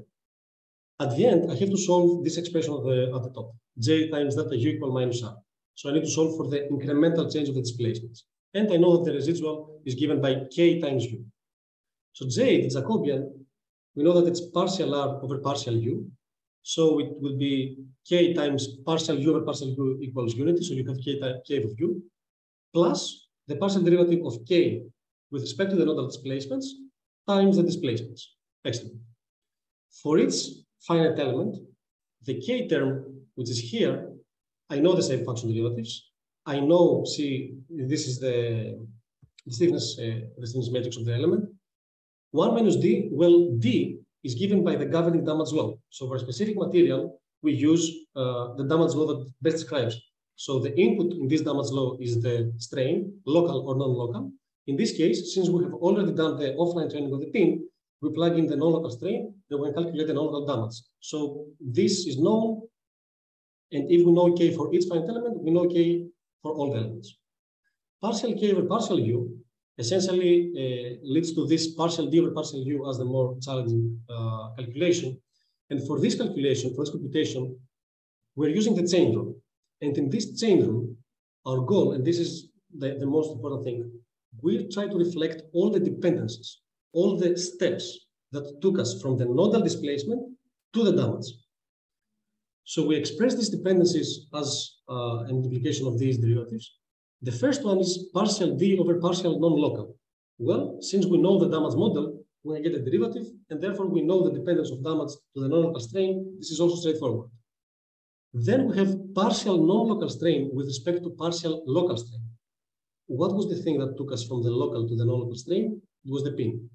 This is why I'm calling it here as the pin output, and this is why, as I said at the beginning, we don't only need the non-local strain, but in order to close the loop and calculate correctly the Jacobian, we also need the partial derivative of the non-local strain with respect to the input of the local strain. So this is the term here that essentially restores all the steps from the displacements to damage. Now, the third and the fourth term are also straightforward. This is the partial of local strain with respect to the tensorial. This depends on how we have defined the equivalent strain. There are several models that are appropriate for different materials. And the last term is the tensorial over the displacements, which is nothing more than the shape function derivatives. So based on all those models and the pin, we can calculate this partial derivative for each finite element. And therefore, if we use the connectivity matrix, we can do that for all the... Panos, how do you do the first term? Because the first term is the epsilon bar is the neural network output. But how do you take the derivative of the d, which I guess is expressed in finite element basis, right? So there is an with equation respect to the neural network quantity. So let me clarify this. The damage depends on the strain that you are using to calculate it. We're using an expression of the damage law that is appropriate for a material, for the specific material. But what we plug in is the non-local strain. Still, though, we can get the partial derivative of this expression. It's whether we are using the local or the non-local. Okay, so are you doing this with automatic differentiation, the first one? No, this is just the expression of an equation that has on the left damage, on the right the strain. Okay. I see. I remember the equation before. Yeah, fine. Yes. What comes as the automatic differentiation is the second term. Sure. Yeah. And by the way, the pin focuses just on the transformation between the strains. There is no damage in the pin. I just want to add this clarification. So at the end of the day, we know all the terms, and I want to emphasize that J is in the order of U. U are just the nodal displacements X and Y in case of 2D problem. Which brings me to this table that has a comparison of all the methods this far. In the local case, if I have n nodes in a 2D problem, I have 2n degrees of freedom. This is the residual, this is the Jacobian. Okay. In the non-local gradient, I have this additional degree of freedom of the non-local strain. I have an additional expression for the residual of the non-local strains. Therefore, I'm populating a bigger Jacobian. Whereas in the proposed method of the I-FENN, in this context, I'm restoring the size of the equations, of the system of equations, back to the local case. But, and this is the key difference, the residual and the Jacobian embed information that has come through the implementation of the PIN. So this is it with the math behind the method. Now let's move on to the examples and see what we have done. So the first case is a single nodes mode 1 testing. This is the geometry. This is my initial crack. This is the initial opening. I'm pulling it upwards and downwards.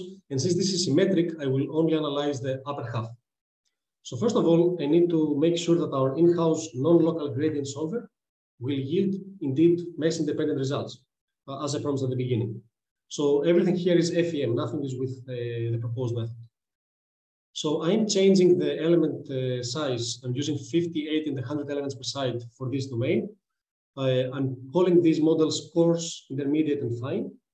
And here you can see the reaction versus the normalized force, applied force curves. Essentially, they overlap. So this is the first sign that we have mesh-independent results. And here on the right, you can see for two load factors that exist in the damaged regime at LF 0.7 and 0.82, what the non-local damage profile looks like. I have zoomed in a little bit, just for excuse me, for more clarity. So essentially, you can see that regardless of the mesh, I have the same diffusion of damage. So I do have the mesh-independent solver that I promised at the beginning. Now, how we implement the model? We will use the non-local gradient method to take us up until the previous load increment, and then we're going to switch. We will move on to the next increment, plug in just the local strain. I mean, once we calculate with the application of the displacement at the essential boundary, find the, complete the loop that I described above, and see the main thing. If the residuals are decreasing, which is the main criterion for convergence in the numerical analysis we're doing. Which brings me to this slide.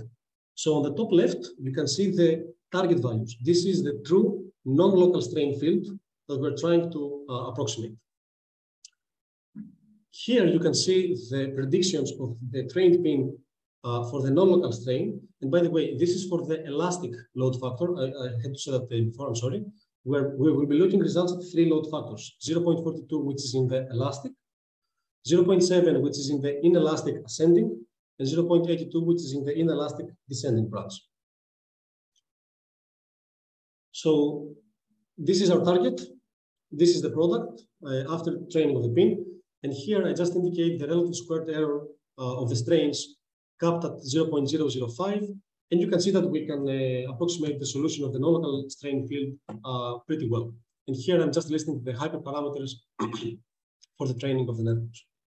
What's even more important, I mean, this is the first encouraging sign that we can use that specific setup to compute the transformation. But what is even more important is the fact that the residuals that I'm plotting on the bottom, they are indeed convergent. So on the left, you have the residuals of the FEM. The red line corresponds to the internal stresses, P times sigma, say function derivatives times the stresses. And the blue curve corresponds to the incremental change of the displacements. Our convergence criterion is the blue curve to have dropped at least 6 orders of magnitude. And this is the most robust way that we can guarantee that the nonlinear FEM analysis that we're doing is actually has obtained the equilibrium state. These are the residuals that we calculate with our method, solving just for a 2n by 2n. Nothing is 3n, the same way that it's on the left, both for the internal stresses and for the displacements. So A, we do get the decrease that we were hoping for, and B, even more encouraging, we get it in just 2 iterations, which is the bare minimum, because we have to calculate at least 2 points for the blue curve.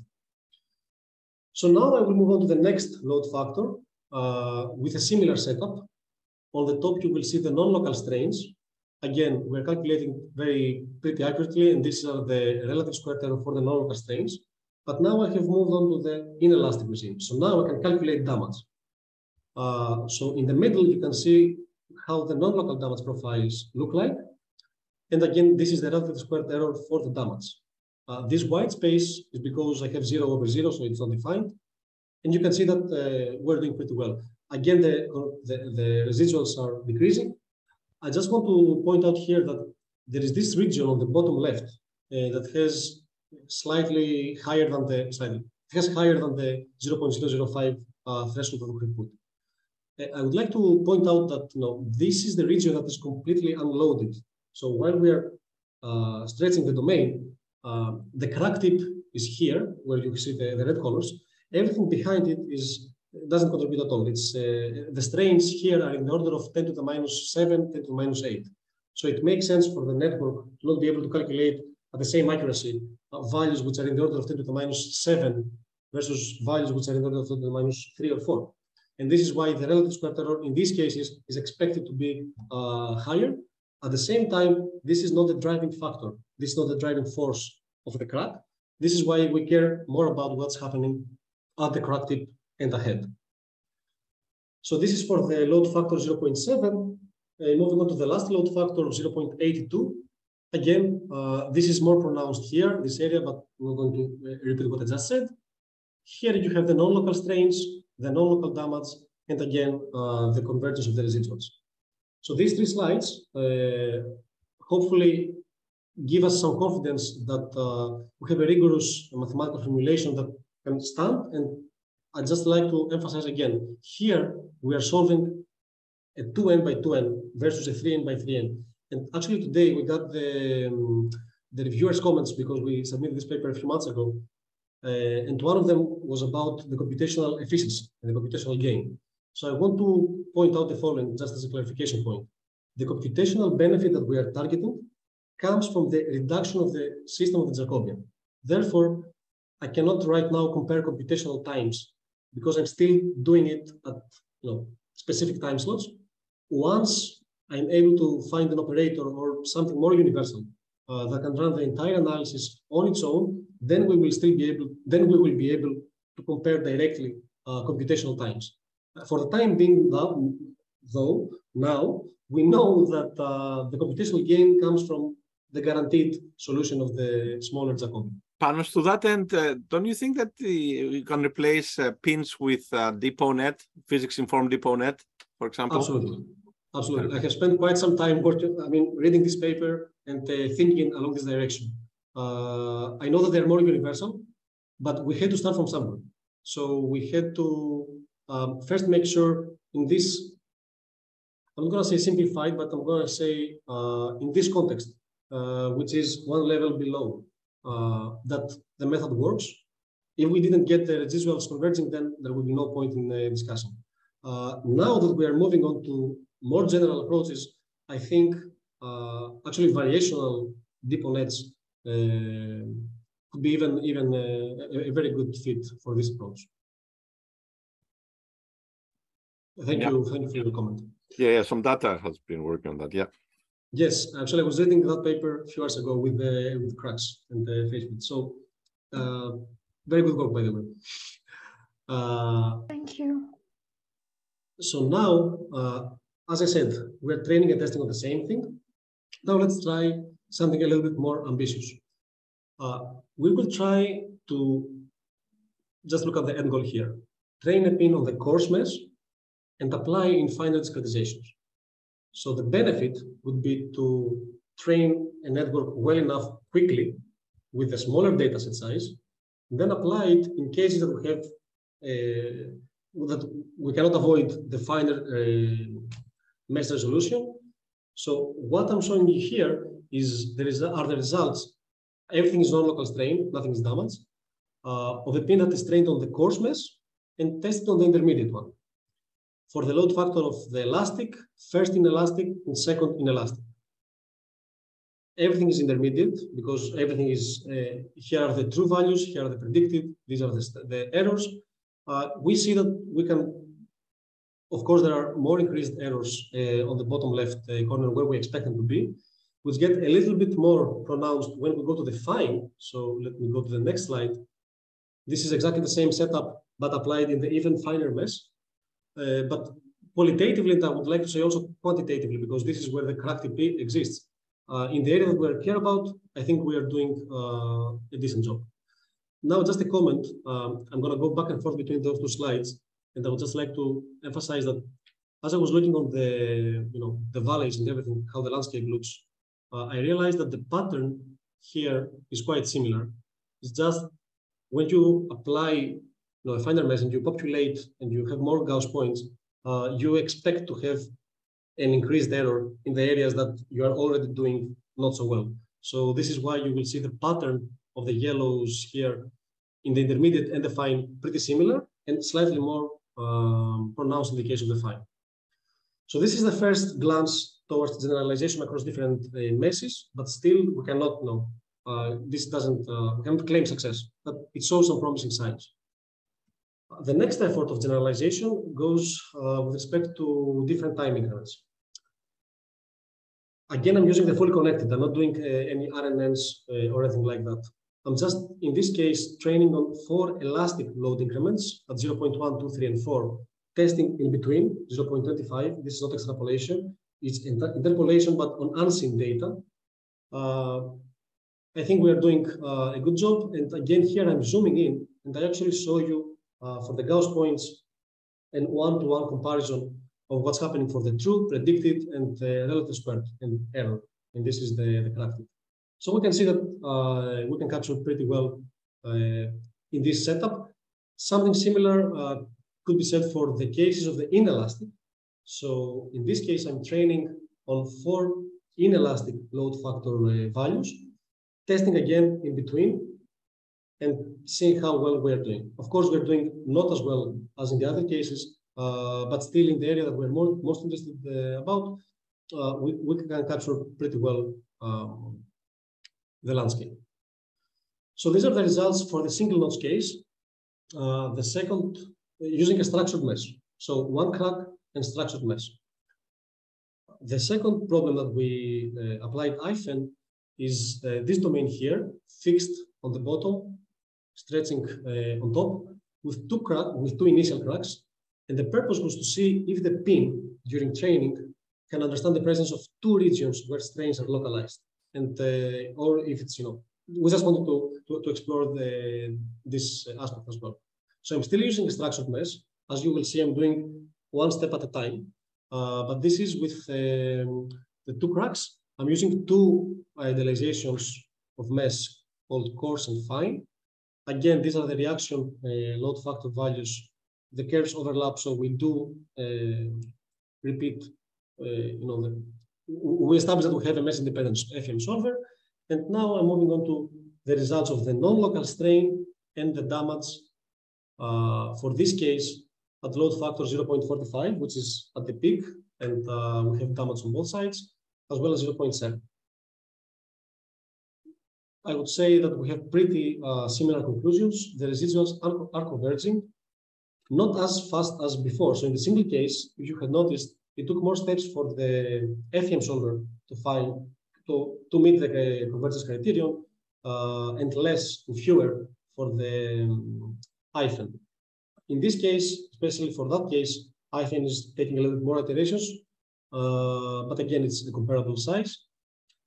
And we are able to find the location of both localizations. And the third and final example that I will show you is this example of an L-shaped geometry. It's fixed on the left. I'm pulling downwards on the right. So I expect the crack to propagate in this direction. And the new thing about this mesh is that I'm using an unstructured mesh. So the purpose is whether the pin can be trained on grid data which are not positioned in a structured way. These are the results. This is the comparison of the local strain. This is of the non-local strain, the non-local damage, again the residuals. Both increments, both load increments at 0.7 and 0.5, we do get pretty similar, pretty same results. I think this is the last slide of the results that I would like to show you. Now, I just included one more slide, as I said, mainly to give you an idea of what we're looking on right now and what we believe should come after. So our end goal, as I said at the beginning, is a more universal approximator. And of course, we would like to expand the application of I-FENN into more complicated problems where we have additional PDEs. But even before we go there and before we increase the complexity of the problems that we're trying to solve, I think there are several things that we need to understand first, even in this in this context. For example, the importance of input data scaling. This is something that I do believe that there is not yet as robust guidance in the literature on scaling techniques that can be general, universal, and can, decrease, let's say, the efficiency of training the network, or at least make it more computationally expensive.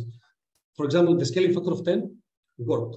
When we tried to multiply with 100, it didn't work, and everything was just a shot in the dark. The same goes for the hyperparameters. So I showed you the number of layers in neurons, but there was no robust guidance that you should be using this amount of layers. This is the width. This should be the depth. So all those things, even for this simple case, now that we are launching a very systematic study, we realize that there are important things that we should be looking at before we make the next step. Because first we need to understand what are the deficiencies of the current state, and then attack those deficiencies by moving on to the next layer. And of course, once this is done, we need to apply this method to different meshes, different geometries, solve more time-dependent problems without having to train again and again, and do all those things. So this is just a summary slide. I'm not going to read again. By that, I would like to conclude my talk. It's 45 minutes exactly, so I didn't really plan for that well. Again, I would like to thank Professor Karniadakis. That was an amazing opportunity and a great honor to give this speech today. Thank you, everybody, for your attention, and I am looking forward for your feedback and questions. Thank you very much. Thank you, Panos. Very, very clear. Hi, Panos. I'm Sondata from Brown. Hi, Sondata. Hi. So I wanted to ask a couple of questions from your presentation. Could you go back to the slide where you started off with the tensile plate problem? The single notch? This case here? Yeah. So I was wondering where you move from coarse mesh to the fine mesh. When you say that you have used fine mesh and the results still remain the same, you have the same low displacement curve. So I was wondering, how did you resolve the crack in a very coarser domain? Because since you have very coarse meshes, your Gauss points will be much coarser than that you would get in a finer mesh. How did you resolve that? Did you increase the number of Gauss points per element? Okay, so very good question. My answer has two parts. A, this is a function of how widespread damage is, which is governed by the variable G. G has to be at least twice the element length. Actually, yes, I think LC, not G. LC has to be at least twice the element length for this method to hold. If you try to do a coarser than this, what I'm calling coarse here, probably you will end up facing numerical instabilities, and you will not be able to get the same results. So I am starting my analysis from fine enough, and then I'm just refining and refining again to make sure that I have models with different mesh resolution, but at least models that can run with a specific setup. This is one thing. And another thing, in this case, I think I'm capping the variable damage D at value 0.99. So this is a common strategy to not end up with a singularity if you completely have an inactive material point. So this is something that's happening a lot in the context of CDM. You can use 95, 99, 99, 99, whatever you want. But those two things, the fact that I'm not going to the exact one value of the damage, and the fact that I'm making sure that the LC is twice the element length, ensures that my coarse mesh is good enough to run in this case. So your coarse mesh, the element size is L0 upon 2, and your finer mesh is L0 upon 4 or 6? I have to make those calculations now. Okay, no worries. And yeah, okay, no worries. Maybe I'll do that calculation. Could you go back to the slide where you showed the pin model? Yes, the I-FENN model? Let me go directly. You mean here? Not this one, the previous slide, I think, where you actually showed that you have used the length scale parameter, the G, which is your length scale parameter, as your input. So, like now your output, is that a function of the length scale parameter, or even if that being constant, you still need to input it? Can I change the length scale parameter to get the output in different length scales?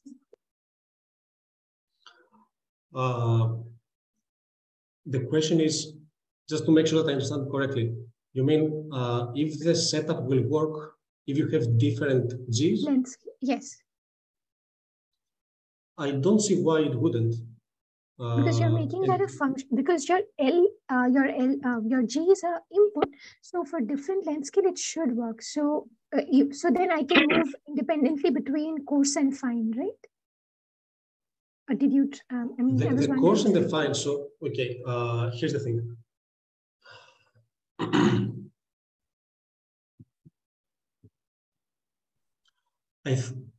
If I get correctly, what the question is, the setup should work and would work. And actually here, the G doesn't change when I'm using the coarse and the fine. G stays constant. The only reason I'm having it here is just to, in the future, have that a little bit more generalizable in the case that G actually may change for the domain that I'm analyzing. So regardless of the mesh, I may have one material here, another material there. So probably I have different material properties, and therefore G could be a function of the material domain that I'm analyzing, not the specific mesh resolution. In any case, since I'm using a non-local solver, I should get the same response for different meshes. If I keep the value of G, whatever it is, and I'm messing with the coarse and I'm messing with the fine, I should get the same response. This is why I'm including the reaction force curves, just to ensure that we do get the same capacity, same stiffnesses, those things. I don't know if this answers your question. Yes, it does. Yeah. Okay, thank you. And hopefully in a good way. yeah, of course. And also, like I was wondering, when you said that you're training the model for particular displacement steps. So how did you decide the displacement steps? Since we need to change the displacement step as you move towards propagation. So how did you decide for your case, probably it's the load factors that you mentioned? Yes, we just had to, I'm sorry, please complete and I will answer. So what I was wondering is, like, since you are changing the displacement steps, are you keeping them constant or are you changing them as you move towards the crack propagation? Are you moving to finer displacement steps or you are keeping like constant big displacement steps? So here's the thing. First of all, we selected those three load steps, 0.42, 7, and 8, just because they represent different parts of the entire curve. Elastic. One is the elastic, inelastic ascending, inelastic descending, because we just wanted to see, to explore all the corners. Everything is pretty new, so we don't know what exactly we should expect. So this is why we try to select different time increments across the load history. So this is one. Okay. Now, for all the meshes, we analyze them for the same time increments. So when you were showing the results, you had a couple of load factors. So yes. you trained for all of them, right? Okay. So now I get the question. I'm training for 0.5. I'm testing on 0.5. I'm training on 0.72. I'm testing on 0.72. This is what I said at some point in the presentation. We are still limited at training and testing on the same thing because we first want to make sure this is not it's not a trivial thing, because those solutions we know that they can be very unstable numerically. It's not a trivial thing to make sure that the convergence, the residuals. This is where the operator come in. Yeah, exactly. And on top of that, once we have established confidence on this is when we try to go to this slide, which is the next step of what we asked. So here I'm training on different data sets. So I'm putting everything into the network as an input data set. And the testing is done on a load factor that I haven't seen yet. Interpolation. But exactly, the caveat of the interpolation, because I'm still in between. I'm not looking yet what's going on the outside. And you have kept your load factors, the difference in the delta U, you have kept that constant. Yes, that was just for reasons. There was no real reason behind that. Okay. It was just, it could be anything. I mean, yes. Okay. Thank you so much. Thank you for the wonderful presentation. Thank you for the questions. I'm really happy you enjoyed the talk. I mean, you asked all these questions. I really like it. Thank you. Thank you. Hi, Panos. This is Adar from Brown, from Jerry's group. I also had one short comment maybe to make. So you showed in most of the examples that you have those errors very close to the 0 point, right? And it seems like not only the location, but like it seems like from the example that you're using at this location, the values, right, of the strains are very close to 0 themselves.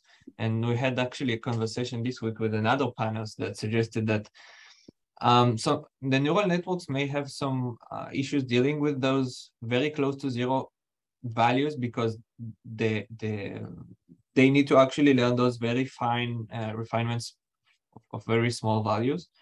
Did you maybe try like a different example where, or maybe a larger damage that propagates like much more, I don't know, you don't have values close to 0 in that domain? Okay, very good question. Again, my answer will have 2 parts. So once you have a crack propagating, you do have regions that they are unloaded because you have a very high stress concentration somewhere. And since we're analyzing the entire domain and we want to find the field everywhere, we are cursed. Let's say we will end up having to take a look at what's happening in the regions which are unloaded. And in these regions, the strains will be on that order. So I can't see a direct way of avoiding having to check those regions. But what we can do, and this is what I said, and I started from that at my concluding slide, the appropriate input data scaling aims to target exactly that, to avoid having values which are essentially 0, 10 to the minus 8 is essentially 0, especially for Adam and LBFGS. By the way, I don't think that I mentioned that, but first we're doing Adam and then LBFGS.